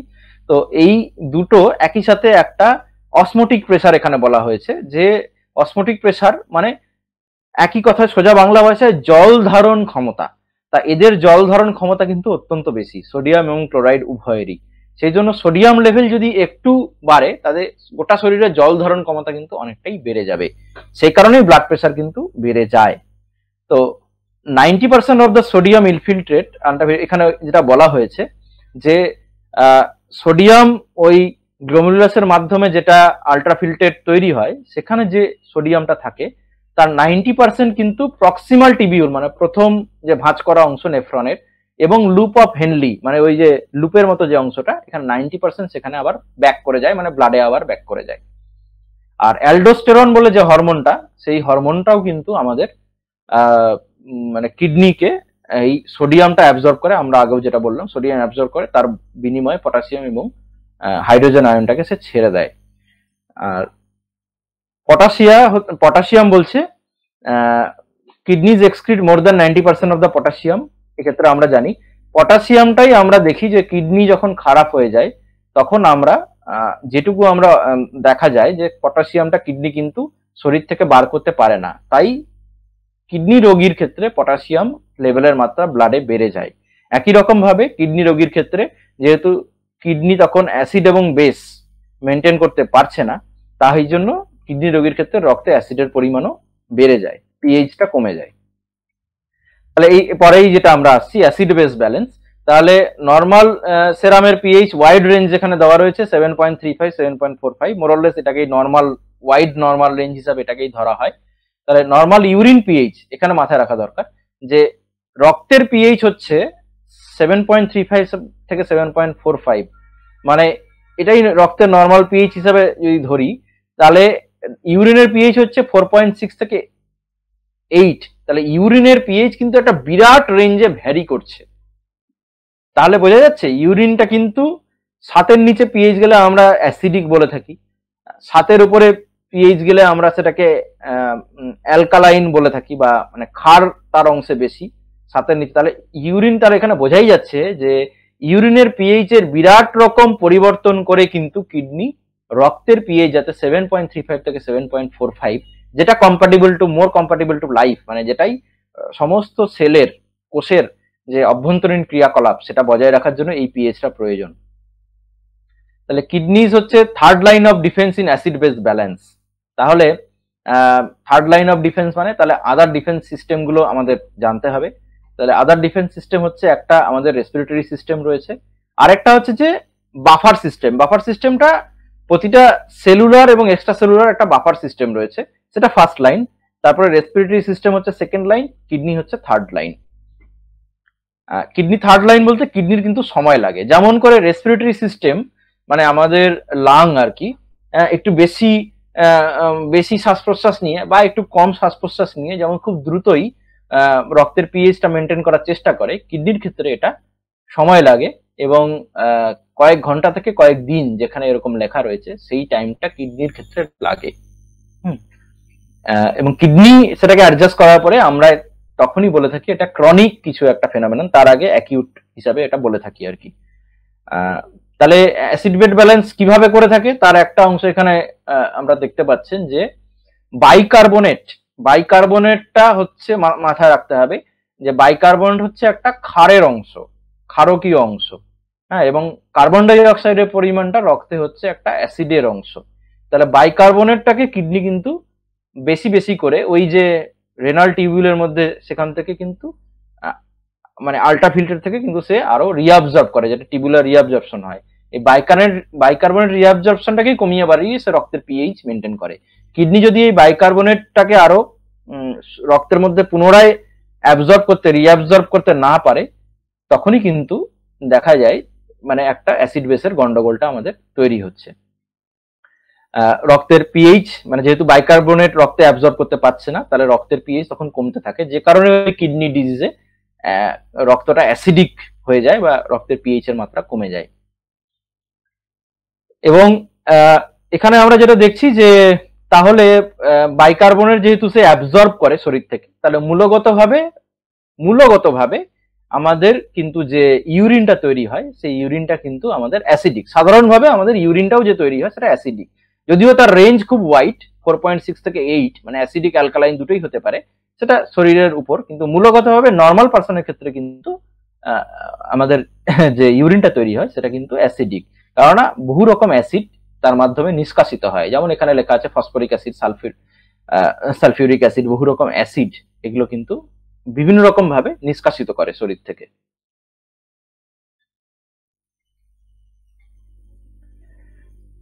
এছাড়া কন্ট্রোল অফ ওয়াটার ব্যালেন্স মানে আমাদের সারা শরীরে টোটাল তরল বা ফ্লুইডের পরিমাণ বা জলের পরিমাণ এক কথায় কিরকম থাকবে সেটা কিন্তু কিডনি মানে মেনটেন করে থাকে। এইটা আপনারা দেখছেন যে মানব দেহে মোটামুটি এখানে 60% ওয়াটার, এটা একটু রেঞ্জ দিলে ভালো হয়, মানে 60 to 70% হচ্ছে মানব দেহে ওয়াটার। মহিলাদের ক্ষেত্রে 60% ওয়াটার, পুরুষদের ক্ষেত্রে মোটামুটি ভাবে 70% ওয়াটার। তো এটা রেগুলেটেড বাই অ্যান্টিডায়োরেটিক হরমোন, না শুধু অ্যান্টিডায়োরেটিক হরমোন একটা পার্ট, কিন্তু অ্যাজ এ হোল কিডনি এই গ্লোমেরুলার ফিল্ট্রেশন, তারপরে হচ্ছে যে মানে টিউবুলার রিঅ্যাবজর্পশন, এই সমস্তটার মাধ্যমেই কিন্তু এই ওয়াটার ব্যালেন্সটা কন্ট্রোল হয়। হ্যাঁ, ওয়াটার ব্যালেন্সের মানে কিডনির ক্ষেত্রে একেবারে লাস্ট পোর্শনের কন্ট্রোল হচ্ছে আমাদের অ্যান্টিডায়োরেটিক হরমোন বা আর্জিনিন ভেসোপ্রেসিন, যেটাকে আমরা বললাম। এই ভেসোপ্রেসিনটা হচ্ছে পিটুইটারি যে গ্রন্থিটা রয়েছে মস্তিষ্কে, এই পিটুইটারি গ্রন্থির মানে পস্টেরিয়ার মানে পেছনের দিকের অংশ থেকে এটা মানে নিষ্কাশিত হয়। এটা একটা হরমোন, এটা হয়ে এটা ব্লাডে আসে আর কি। এইটা কখন এটা বেরোয়, কোনটা এই হঠাৎ পিটুইটারিকে ট্রিগার করে যে তুমি একটু বেশি করে আর্জিনিন ভেসোপ্রেসিন বা এডিএইচ হরমোন শরীরে বার করো, এটা আমরা আগেও বলেছি যে রক্তে সোডিয়ামের পরিমাণ যখন একটু বেশি বেড়ে যায়, বা হচ্ছে মানে রক্তে সোডিয়ামের পরিমাণ বেড়ে গেলে, আমরা আগেও বলেছি সোডিয়ামের একটা মানে অসমোটিক প্রপার্টি আছে, তাহলে রক্তে অসমোলালিটি যখন বেড়ে যায় বা সোডিয়ামের পরিমাণ যখন বেড়ে যায়, তখন কিন্তু এই আর্জিনিন ভেসোপ্রেসিন বেশি করে সিক্রেট হয় এবং সে আরো বেশি করে ফ্রি ওয়াটার রিটেনশন করে, মানে সোডিয়াম বহির্ভূত যে জল শুধু জল, মানে একেবারে সোডিয়াম ছাড়া যে জল, সেই জলটাকে শরীরে আরো ধরে রাখার চেষ্টা করে, হ্যাঁ, এবং মূত্রের পরিমাণ একটু কমিয়ে দেয়। তাহলে এইটাই হচ্ছে এডিএইচ বা আর্জিনিন ভেসোপ্রেসিনের ফাংশন, এবং এইভাবে সে এটা ব্যালেন্স করে। কিন্তু শুধু এডিএইচ দিয়ে শরীরে জলের পরিমাণ যে ব্যালেন্স হচ্ছে এমনটা নয়, মূলগতভাবে যেটা অবিরাম সবচেয়ে বেশি পরিমাণ জল কিডনিতে, যে রেনাল টিবিউলটা রয়েছে, প্রক্সিমাল কনভলিউটেড টিবিউল, এটা দিয়ে সবচেয়ে বেশি পরিমাণ ওয়াটার কিন্তু রিঅ্যাবজর্পশন হয়। তাহলে এগুলোর ভূমিকা তো আছেই, কিন্তু এই এডিএইচটাকে আলাদা করে এই কারণেই বলা রয়েছে, কারণ এটা হচ্ছে সোডিয়াম বহির্ভূত জলের আবার রিঅ্যাবজর্পশনের সঙ্গে এটা যুক্ত, সেই জন্য এই পার্টটা খুব ইম্পর্টেন্ট আর কি। আমরা যদি কম জল খাই, কম জল খেলে রক্ত আমাদের বোঝাই যাচ্ছে যে জল আমরা যখন কম খাচ্ছি, অনেকক্ষণ ধরে আমরা ডিহাইড্রেটেড, জল পাইনি, গরমে জল কম খেয়েছি, তখন আমাদের রক্তে সোডিয়ামের পরিমাণ বাড়তে শুরু করে। তখন আমাদের এটা এই একই রকম ভাবে আর্জিনিন ভেসোপ্রেসিন হরমোন, এটা হচ্ছে যে আমাদের থার্স্টটাকেও বিভিন্ন পাথওয়ের মাধ্যমে যাতে আমরা আরো জল খাই আর কি। আচ্ছা, এইটা এডিএইচ কন্ট্রোল কিভাবে করে আমরা সেটা আবার এই কালেক্টিং ডাক্টে চলে আসি, যেহেতু এখানে বলা রয়েছে আমি একটু বলেই দিই। এই কালেক্টিং ডাক্টে যে জলটা অ্যাবজর্পশন হচ্ছে একদম নিচের অংশে, ইনার মেডালার যে কালেক্টিং ডাক্ট, এই কালেক্টিং ডাক্টের মধ্যেই আমাদের আর্জিনিন ভেসোপ্রেসিন বা এডিএইচ কাজ করে, এবং এখানে মানে ফ্রি ওয়াটার মানে সোডিয়াম বহির্ভূত জল এখানে কিন্তু আবার পুনরায় রিঅ্যাবজর্পশন হয়, মানে ব্লাডে রিঅ্যাবজর্পশন হয় আর কি। তা এইটার জন্য কিন্তু মনে রাখবেন একটা জিনিস মেনটেন করা প্রয়োজন, সেটাকে আমরা বলা হয় এমসিজি। এই নামটা শুধু জেনে রাখুন, এটা পরে ইন ডিটেলে যদি কেউ আগ্রহী হন তাহলে এটা পড়তে পারেন। Medullary concentration gradient. এই মেডুলারি কনসেন্ট্রেশন গ্রেডিয়েন্ট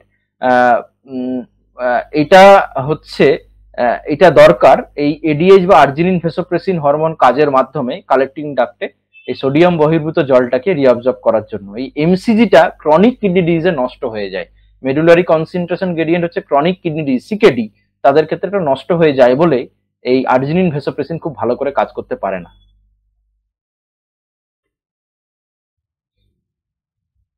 এবার আমরা চলে আসি যে ব্লাড প্রেসার কন্ট্রোল কি করে করে।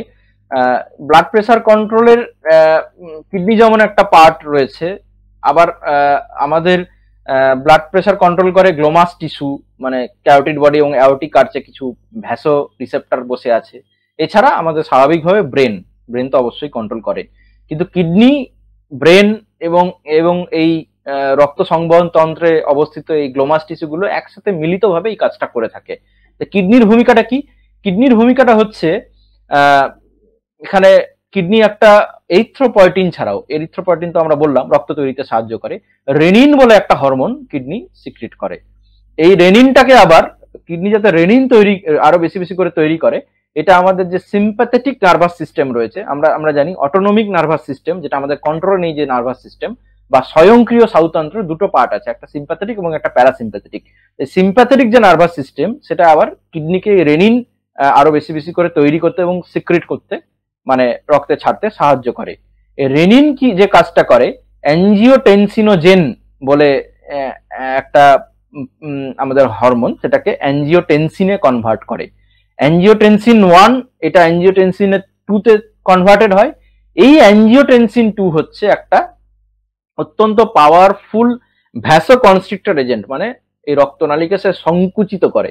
যেহেতু রক্তনালীকে মানে আর্টারিকে, অবশ্যই ধমনীকে যেহেতু সে সংকুচিত করছে, তাহলে ব্লাড প্রেসার সে স্বাভাবিকভাবেই বাড়ায় আর কি। তো এটা একটা মেকানিজম কিডনির ব্লাড প্রেসার কন্ট্রোল করার ক্ষেত্রে। তাহলে যখনই ব্লাড প্রেসার বেড়ে যাবে, তখনই ওই সিম্প্যাথেটিক নার্ভাস সিস্টেমের যে ভূমিকা সেটা কিছুটা ইনহিবিট হয়ে গিয়ে, থেমে গিয়ে এই রেনিন সিক্রেশনটাকে কমে যায়। এছাড়া এই অ্যাঞ্জিওটেনসিন 2, এই যে অ্যাঞ্জিওটেনসিন 2 এটা কিন্তু এই অ্যালডোস্টেরন এটা তৈরিতেও সাহায্য করে। এই র্যাস মেকানিজম বলে, রেনিন অ্যাঞ্জিওটেনসিন অ্যালডোস্টেরন সিস্টেম। তাহলে রেনিন তৈরি করছে, মানে রেনিন মানে বেশি বেশি করে তৈরি করতে সাহায্য করছে অ্যাঞ্জিওটেনসিন 2। অ্যাঞ্জিওটেনসিন 2 নিজেই ব্লাড প্রেসারকে সংকুচিত করছে, প্লাস অ্যাঞ্জিওটেনসিন 2 হচ্ছে অ্যালডোস্টেরন, এই হরমোনটা যেটা নিয়ে আমরা আগে আলোচনা করেছি, এটা সিক্রেট করতে সাহায্য করছে। এই অ্যালডোস্টেরন 2 আবার আমরা জানি কি সোডিয়াম শরীরে ঢোকায়, এবং আগেই বলেছি পটাশিয়াম এবং হাইড্রোজেন আয়ন শরীর থেকে বার করে। তাহলে সোডিয়াম ঢুকলেই ব্লাড প্রেশার স্বাভাবিকভাবে বাড়বে। তাহলে এটা আমরা এইভাবে সে কন্ট্রোল করে। এটা হচ্ছে একটা মেকানিজম। আর একটা মেকানিজম তো আমরা বলেইছি যে অ্যাজ এ হোল সারা শরীরে টোটাল যে ফ্লুইড বা জলের পরিমাণ কতটা থাকবে এইটাকেই কন্ট্রোল করে বিভিন্ন রকম ভাবে সে কিন্তু ইনডাইরেক্টলি ব্লাড প্রেশার কন্ট্রোল করতেও সাহায্য করছে। এরিথ্রোপয়েটিন যে হরমোন সেটা আমাদের কিডনি সিক্রেট করে বা তৈরি করে, এবং এইটা কখন তৈরি হয় না, যখনই আমরা জানি যে কিভাবে আমরা বলবো, আমরা জানি যে আমাদের যে লোহিত রক্তকণিকা আছে বা এরিথ্রোসাইট বা রেড ব্লাড কর্পাসকল আরবিসি, তাহলে এই আরবিসির মধ্যে আমাদের কি অবস্থান করে না হিমোগ্লোবিন অবস্থান করে। এই হিমোগ্লোবিনটাই আমাদের শরীরে অক্সিজেন ক্যারি করে, অক্সিজেনটাকে বহন করে নিয়ে আসে। তাহলে যখনই অক্সিজেনের পরিমাণ মানে যখনই শরীরে হিমোগ্লোবিনটা কমে যাবে বা আরবিসি কমে যাবে, তখন এই অক্সিজেন বহন করার ক্ষমতা কমে যাবে। তাহলে কিডনির যে টিস্যুগুলো সেখানেও অক্সিজেন বহন করার ক্ষমতা কমে যাবে। তাহলে অক্সিজেন বহন কিডনির যে টিস্যু বা সেলগুলোতে যখন কম অক্সিজেন যাবে, তখন কিন্তু এটা একটা পাথওয়ের মাধ্যমে আরো বেশি করে এরিথ্রোপয়েটিন তৈরি করবে, যাতে বোন ম্যারো বা অস্থি মজ্জাকে আরো সে উত্তেজিত করে, স্টিমুলেট করে আরো বেশি করে রেড ব্লাড কর্পাসকলস বা আরবিসি তৈরি করতে পারে, যাতে সে তার হিমোগ্লোবিন বেশি বেশি করে থাকে এবং অক্সিজেন বহন ক্ষমতা ঠিকঠাক থাকে আর কি। তাহলে এইখানে কিন্তু কোনোভাবে যদি রক্তে হিমোগ্লোবিনের পরিমাণ ঠিক আছে, কিন্তু শরীরে একটা হাইপক্সিয়া থেকেই যাচ্ছে, মানে হিমোগ্লোবিনের পরিমাণ ঠিক থাকা সত্ত্বেও তার বিভিন্ন কারণে, মূলত লাংয়ের কিছু কারণে রক্তে অক্সিজেনের পরিমাণ কম থেকেই যাচ্ছে, সেক্ষেত্রেও কিন্তু কিডনি তো আর বুঝতে পারবে না যে অক্সিজেনের পরিমাণটা কেন কম, সেক্ষেত্রেও রক্তে এরিথ্রোপয়েটিনের পরিমাণ বেড়ে যায়। যার একটা উদাহরণ হচ্ছে স্মোকিং। যারা স্মোক করে তাদের কিন্তু এরিথ্রোপয়েটিন লেভেল বেশি থাকে, এবং এই কারণে তাদের স্বাভাবিকভাবে হিমোগ্লোবিন লেভেলটাও বেশি থাকে। এটাকে স্মোকার্স পলিসাইথেমিয়া বলে, মানে যারা স্মোক করে তাদের হিমোগ্লোবিন লেভেল সাধারণভাবে বেশি থাকে। তাই এটা একটা উদাহরণ আর কি। Erythropoietin stimulates the bone marrow to produce, আমি বললাম যে বোন ম্যারোকে উত্তেজিত করে এটা তৈরি করে আর কি। Vitamin D synthesis, vitamin D যে আমাদের যে কোলে ক্যালসিফেরল, সেটা আমাদের যে স্কিন থেকেই এটার ইনিশিয়াল সিনথেসিস হোক আর খাদ্যের মাধ্যমেই আসুক, তার হাইড্রক্সিলেশন দরকার, মানে তার ক্ষেত্রে OH এই মলিকিউলটা যুক্ত হওয়া দরকার। এর মধ্যে এখানে দেখছেন যে 125 যেটা লেখা আছে, তা 25 হাইড্রক্সিলেশন, যেটা 25 অঞ্চলে যে OH আয়নটা বা হাইড্রক্সিলেশনটা হয় সেটা লিভারে হয়, তারপরে সেটা কিডনিতে আসে। কিডনি এই 1 হাইড্রক্সিলেশনটা করে 125 ডাইহাইড্রক্সি কোলেক্যালসিফেরল তৈরি করে, এরই আরেকটা নাম হচ্ছে ক্যালসিট্রায়ল। এই ক্যালসিট্রায়ল তৈরি করে, যেটা কিন্তু ভিটামিন ডি এর অ্যাক্টিভ ফর্ম। এই ফর্মটাই কিন্তু আমাদের অ্যাক্টিভ ভিটামিন ডি হিসাবে শরীরে ক্যালসিয়াম, ফসফেট ইত্যাদি ব্যালেন্স মেনটেন করে। ভিটামিন ডি কি কি করে?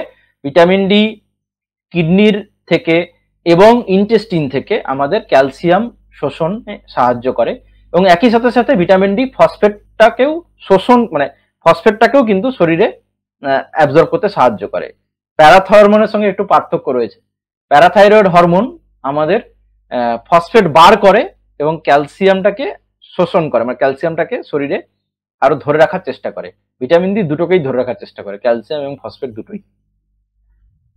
আচ্ছা, ইউরেথ্রা, যেটা আলটিমেট যে পাথওয়ে বা যে রাস্তা দিয়ে আমাদের মূত্রথলি থেকে শরীরের বাইরে বেরিয়ে যায়, তাকে আমরা ইউরেথ্রা বলি। তো এই ইউরেথ্রা এখানে জেনে রাখবেন, এখানে ফিমেলের ক্ষেত্রে এটা অত্যন্ত সরু হয়, এই জন্য ফিমেল ক্যাথেটার একটু ঢোকালেই ইউরিন চলে আসে 4 সেন্টিমিটার অ্যাভারেজ। এবং এটা ঠিক ভ্যাজাইনার সামনে এটা ওপেন হয়। হ্যাঁ, মেলের ক্ষেত্রে এটা হচ্ছে অ্যাভারেজ এর লেন্থ হচ্ছে 20 সেন্টিমিটার। এই জন্য এই আমাদের মেল ক্যাথেটারটা অনেকটাই ঢোকাতে হয় বা পুরোটাই ঢোকাতে হয় আর কি। এছাড়া এই মানে ইউরেথ্রার কিন্তু 3টে এবং কোনো কোনো ক্ষেত্রে অ্যানাটমিক্যাল বইয়ে 4টে অংশ লেখা আছে, সেগুলো মেলের ক্ষেত্রে অবশ্যই 4টে অংশ, সেটা আমরা খুব আলোচনা করছি না, কিন্তু এর কি কি অংশটা মেল পার্সনের ক্ষেত্রে ইম্পর্টেন্ট সেটা আপনাদের জানতেই হবে। একদম শুরুতেই এই ব্লাডারের ঠিক যে অংশ থেকে ইউরেথ্রা শুরু হচ্ছে সেই জায়গাতেই যেটা থাকে সেটা হচ্ছে প্রস্টেট।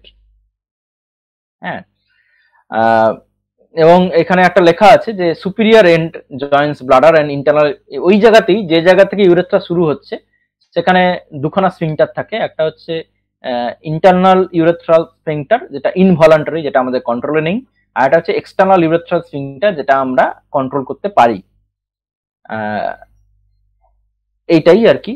এবং এই মেল ইউরেথ্রাতে কিন্তু আমাদের আরো আমাদের এখানে, যেহেতু আমাদের যে পেনিস সেটা কিন্তু আমাদের এক্সক্রিটরি সিস্টেম ছাড়াও এটা রিপ্রোডাক্টিভ সিস্টেম, মানে জননতন্ত্রেরও একটা অংশ। তাহলে এখানেই কিন্তু আমাদের এসে এই এজাকুলারি ডাক্ট, যেটা দিয়ে আমাদের মানে বীর্য বা সিমেন, সেটাও কিন্তু এখানে এসে ঢোকে। তাহলে এই ইউরেটার এবার আমরা ইউরেটার বা গবিনি বাংলায় বলা হয়, এটা নিয়ে আলোচনা করব। এটা একটা অ্যানাটমিক্যাল অ্যাবনর্মালিটি এখানে দেখা হয়েছে। এখানে একটা ডাবল ইউরেটার আছে। হ্যাঁ, দেখতে পাচ্ছেন এখানে লেফট কিডনিটা দুটো ইউরেটার আছে, ডাবল ইউরেটার। এটা হতে পারে, তো এটা অ্যানাটমিক্যাল কিছু অ্যাবনর্মালিটি। এটা আমাদের একটা ইমেজিং। তো ইউরেটার আমাদের সুপিরিয়রলি, মানে উপরের দিকে, এটা রেনাল পেলভিসের সঙ্গে, রেনাল পেলভিসেরই কন্টিনিউশনে ইউরেটার, এবং নিচের দিকে এটা হচ্ছে আরো নিচের দিকে নামতে নামতে নামতে নামতে এটা হচ্ছে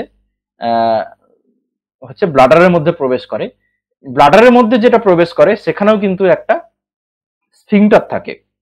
দুটো ইউরেটার এরকম করে নেমে এসে ব্লাডারে ঢুকলো, দুটো ইউরেটারই জাংশনে একটা স্ফিংটার থাকে, সেটাকে বলা হয় ভেসিকো ইউরেটারিক স্ফিংটার, মানে ভেসিকো ইউরেটারিক স্ফিংটার। এই স্ফিংটারটা গন্ডগোল করলে যে জিনিসটা হয়, যখন ব্লাডারটা কন্ট্রাক্ট করে ইউরিন করার সময়, তখন ইউরিনটা তো নিচের দিকে ইউরেথ্রা দিয়ে নামার কথা। কন্ট্রাক্ট করার সময় এই যেহেতু ওপরের স্ফিংটারে গন্ডগোল আছে, তাহলে কিছুটা ইউরিন ওপরের ইউরেটারে চলে যায়। এটাকে এক কথায় বলা হয় ভেসিকো ইউরেটারিক রিফ্লাক্স। এটা একটা রোগ, এটা বারবার ইউটিআই হতে থাকে, এমনকি কিডনিও ক্ষতিগ্রস্ত হয় একটা সময় পরে, হাইড্রোনেফ্রোসিস, হাইড্রো ইউরেটার, এসব জিনিসপত্র হয়। তাহলে ইউরেটারে এখানে ক্রস সেকশনে দেখা যাচ্ছে যে এটা মানে এটা কিন্তু একটা এরকম গোল নলি নয়, এরকম বিভিন্ন রকম তার প্রবর্ধক অংশ রয়েছে। এবং এটা হিস্টোলজিটা আমরা দেখি, তাহলে এর তিনটে লেয়ার টিস্যু থাকে আর কি।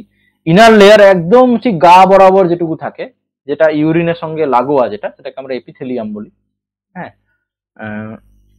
এবং মিডিল লেয়ার অবশ্যই ইউরেটারও একটা মাসল রয়েছে। এখানে একটা জিনিস আপনাদের বলা উচিত, ইউরেটারতে কিন্তু মানে অবশ্যই বলা উচিত, ইউরেটার থেকে কিন্তু যে ইউরিনটা নিচে নামছে, এটা শুধু গ্র্যাভিটি, মানে অভিকর্ষ বলের মাধ্যমে নিচে নেমে গেল এমনটা নয়। ইউরেটারের গায়েই যে মাসেলগুলো রয়েছে, তা এই মাসেলগুলোর অ্যাক্টিভ কন্ট্রাকশন, এবং ঠিক পেটের মতো, পেটেও যেমন পেরিস্টলসিস হয়, ইউরেটারেও সেরকম পেরিস্টলসিস হয়। ইউরেটারের পেরিস্টলসিসের মাধ্যমেই ইউরিনটা একটা নির্দিষ্ট প্রক্রিয়ায় ওপরের থেকে নিচে এসে নামে আর কি। গ্র্যাভিটের মানে অভিকর্ষ বলের একটা ব্যাপার তো আছেই, কিন্তু সেটাই সব নয় আর কি, সেটা মুখ্য নয়। মুখ্য কিন্তু ইউরেটারের মাসেল, যেটা এই মাসেল লেয়ার, এবং অবশ্যই বাইরের দিকে ফাইব্রাস টিস্যু থাকে। আমাদের যে কোনো অর্গানের বাইরের দিকে ফাইব্রাস টিস্যু থাকে। ব্লাডার, এখানে আমরা দেখছি যে ব্লাডারের পজিশনটা মোটামুটি এক জায়গাতে হলেও ফিমেল ইউরেথ্রার লেন্থ কিন্তু অনেক ছোট, এটা আপনারা দেখতে পাচ্ছেন, ভ্যাজাইনা ঠিক সামনে দিয়ে বার হচ্ছে।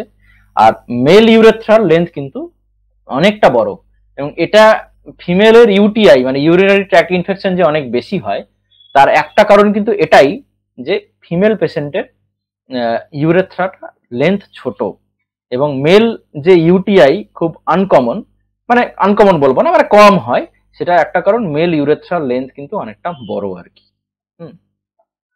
আরো অনেকগুলো কারণ রয়েছে, সেটা আমি আর যাচ্ছি না।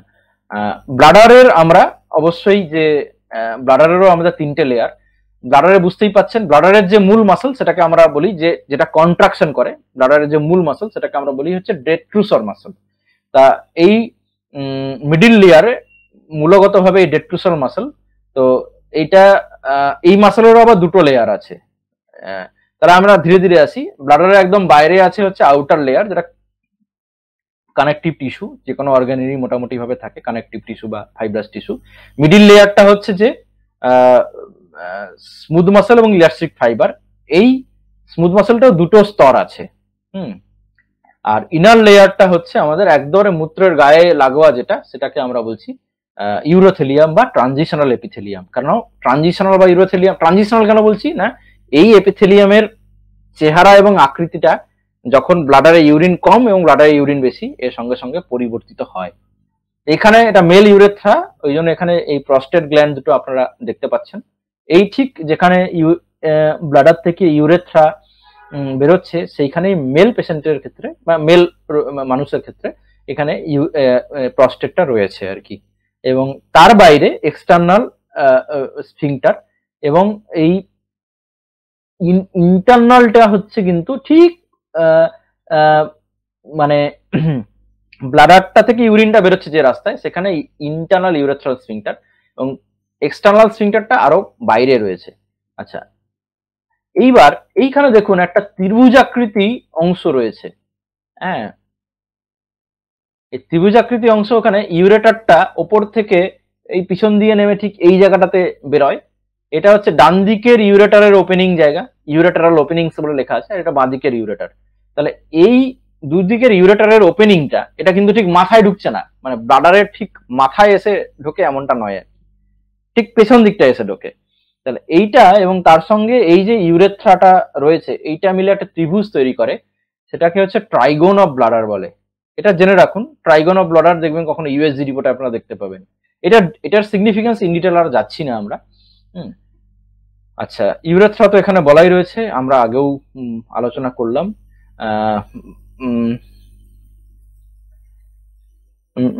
আচ্ছা, এটা হচ্ছে যে ব্লাডার একটা বেলুনের মতো হলো মাস্কুলার অর্গান। হ্যাঁ, এর ক্যাপাসিটি কিন্তু অনেকটা বেশি। হ্যাঁ, এটা মাথায় রাখতে হবে, ক্যাপাসিটি কিন্তু 1.5 লিটার থেকে 2 লিটার অব্দি ইউরিন ধরতে পারে, কিন্তু ইউরিন করার ইচ্ছাটা জাগ্রত হতে পারে 150 ml থেকে মোটামুটি 6-7 মানে 500 ml, এখান থেকে ইউরিন করার ইচ্ছা জাগ্রত হয়। এইবার একটা সার্টেন লিমিট অব্দি কিন্তু আমি আমার ইউরিনটাকে হোল্ড করতে পারি মানে আমি তখন ইউরিন করতে পারছি না সোশ্যাল কারণে, সামাজিক কারণে। তাহলে ইউরিনের যে মিকচুরেশন ওয়েভ বলা হয়, সেটা কিছুক্ষণ জন্য থেমে যাবে, তারপরে আরো প্রবল বেগে ইউরিনের ইচ্ছা কিছুক্ষণ পরে আবারই আসবে। তখন কিন্তু আবার ধরুন দেখা যাবে 300-400 ml থেকে দেখা গেল 600 ml ইউরিন হয়ে গেছে। সেটাকেও আমি একটা অংশে কন্ট্রোল করতে পারি, এবং কিছুক্ষণের জন্য থেমে থেকে আবার মিকচুরেশন ওয়েভ আরো বেশি গতিতে, আরো বেশি শক্তি নিয়ে আসবে আর কি। মানে যত টাইম যাবে আমার ধারণ ক্ষমতা যেমন ব্লাডারে কমতে থাকবে, আবার ইউরিন করার ইচ্ছেটাও আরো অনেক বেশি করে, ফোর্সটাও আরো অনেক বেশি করে, আমার চেপে রাখার ক্ষমতাটা কমতে থাকবে আর কি।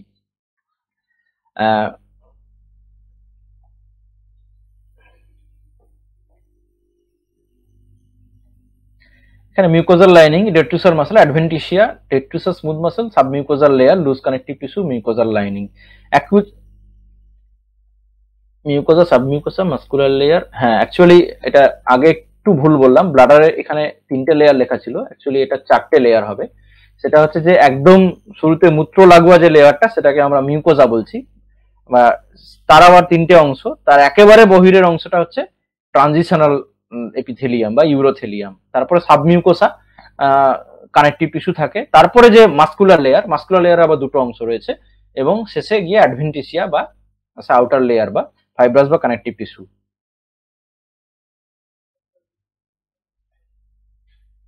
ইউরেথ্রা স্ট্রাকচার এখানে দেখা যাচ্ছে, এরও ভেতরটা কিন্তু নর্মাল গোল নয়, এটাও এরকম বিভিন্ন রকমের শাখা প্রশাখা রয়েছে।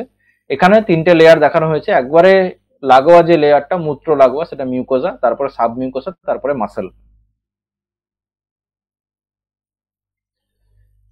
টার্মিনোলজি শেষে আমরা আলোচনা করি যে মিকচুরেশন মানে আমরা ইউরিনেশন বোঝাই, ফ্রিকোয়েন্সি মানে হচ্ছে যে কত বারবার আমাকে ইউরিনে যেতে হচ্ছে, সেটাকে আমাকে ফ্রিকোয়েন্সি বলা হয়। ফ্রিকুয়েন্ট ভয়েডিং এখানে বলা হচ্ছে যে 3 ঘন্টারও কম সময়ের মধ্যে যদি আবার আমাকে ইউরিনে যেতে হচ্ছে, সেটাকে হচ্ছে ফ্রিকোয়েন্সি বলে। ইউরিনারি ট্র্যাক্ট ইনফেকশনে পাওয়া যায় বা আরো অনেক ক্ষেত্রে পাওয়া যায়। আর্জেন্সি মানে হচ্ছে যে মানে যখন ইউরিন করার ইচ্ছেটা তৈরি হলো তখন আর ধরে রাখা যাচ্ছে না, এটাকেই হচ্ছে আর্জেন্সি বলে, মানে এখনই করতে হবে ইউরিনটা, এটা হচ্ছে আর্জেন্সি। এটা প্রোস্টেটিক প্রবলেম থাকলে তৈরি হয়, ইউরিনারি ট্র্যাক্ট ইনফেকশনও হতে পারে। হেজিটেন্সি মানে হচ্ছে ইউরিন মানে করার শুরু হলো, কিন্তু মানে ইউরিন করার ইচ্ছেতে আমি ফোর্স দিচ্ছি, কিন্তু ইউরিনটা শুরু হতে দেরি হচ্ছে, তাহলে আবার শুরু থেকে আসি। ফ্রিকোয়েন্সি মানে কত ঘন ঘন, মানে কত বারবার ইউরিন করতে যেতে হচ্ছে। তাহলে কখন ফ্রিকোয়েন্ট বলবো? যখন 3 ঘন্টারও কম সময়ের মধ্যে আবার ইউরিন করতে যেতে হচ্ছে। আর্জেন্সি মানে হচ্ছে যখন আমি ইউরিন পেয়েছে কিন্তু বেশিক্ষণ আমি ধরে রাখতেই পারছি না, আমাকে ইউরিন করতেই হবে, এটাকে আর্জেন্সি বলে।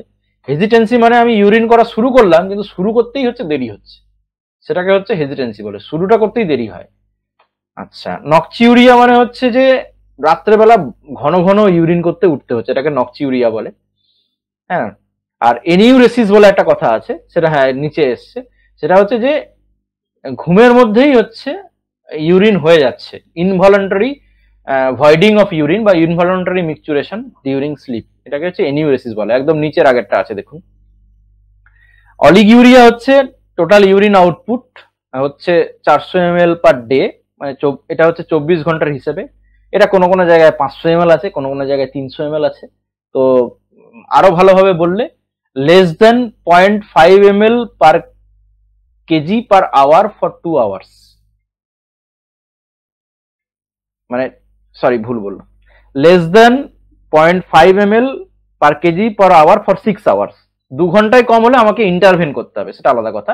কিন্তু 6 ঘন্টা ধরে যদি আমার ইউরিন আউটপুট হয়ে থাকে 0.5 ml পার কেজি পার আওয়ার, তাহলে সেটাকে আমরা অলিগিউরিয়া বলছি। অথবা সারাদিনের ইউরিন আউটপুট এই মোটামুটি 400-500 এর কম হলে সেটাকে বলছি।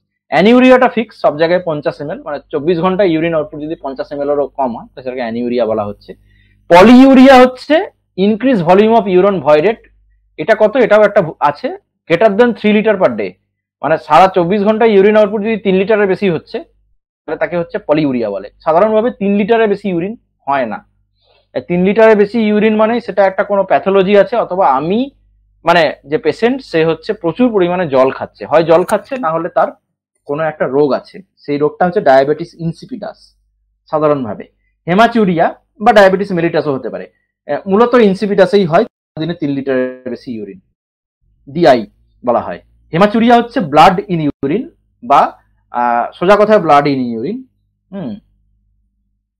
আর যদি মাইক্রোস্কোপিক্যালি বলতে হয় তাহলে মোর দেন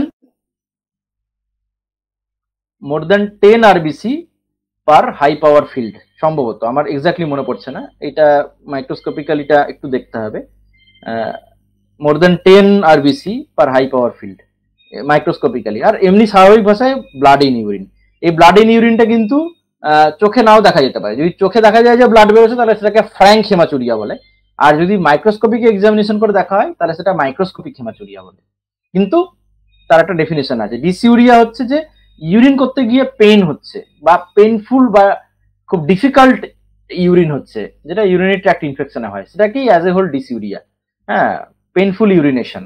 এনিউরেসিস আমরা বললাম। ইনকন্টিনেন্স হচ্ছে ইউরিনটাকে আমি মানে হয়ে যাচ্ছে কিন্তু আমি কন্ট্রোল করতে পারছি না, মানে ইনভলান্টারি মিকচুরেশন, ইনভলান্টারি ইউরিনেশন, সেটাকে আমরা ইনকন্টিনেন্স বলছি, যেটা আমার কন্ট্রোলে নেই, এক্সটার্নাল ইউরেথ্রাল স্ফিংটার আর কন্ট্রোল করতে পারছে না, সেটাকেই আমরা ইনকন্টিনেন্স বলছি। তো মূলগতভাবে আমাদের ইয়েটা মানে অ্যানাটমি এবং ফিজিওলজির ক্লাসটা এখানেই আমরা আজকে মতো শেষ করছি। বাকি প্যাথোলজিটা নিয়ে এরপরে আবার ক্লাস হবে আর কি। হ্যাঁ, তো এটা আজকে এখানেই শেষ করলাম।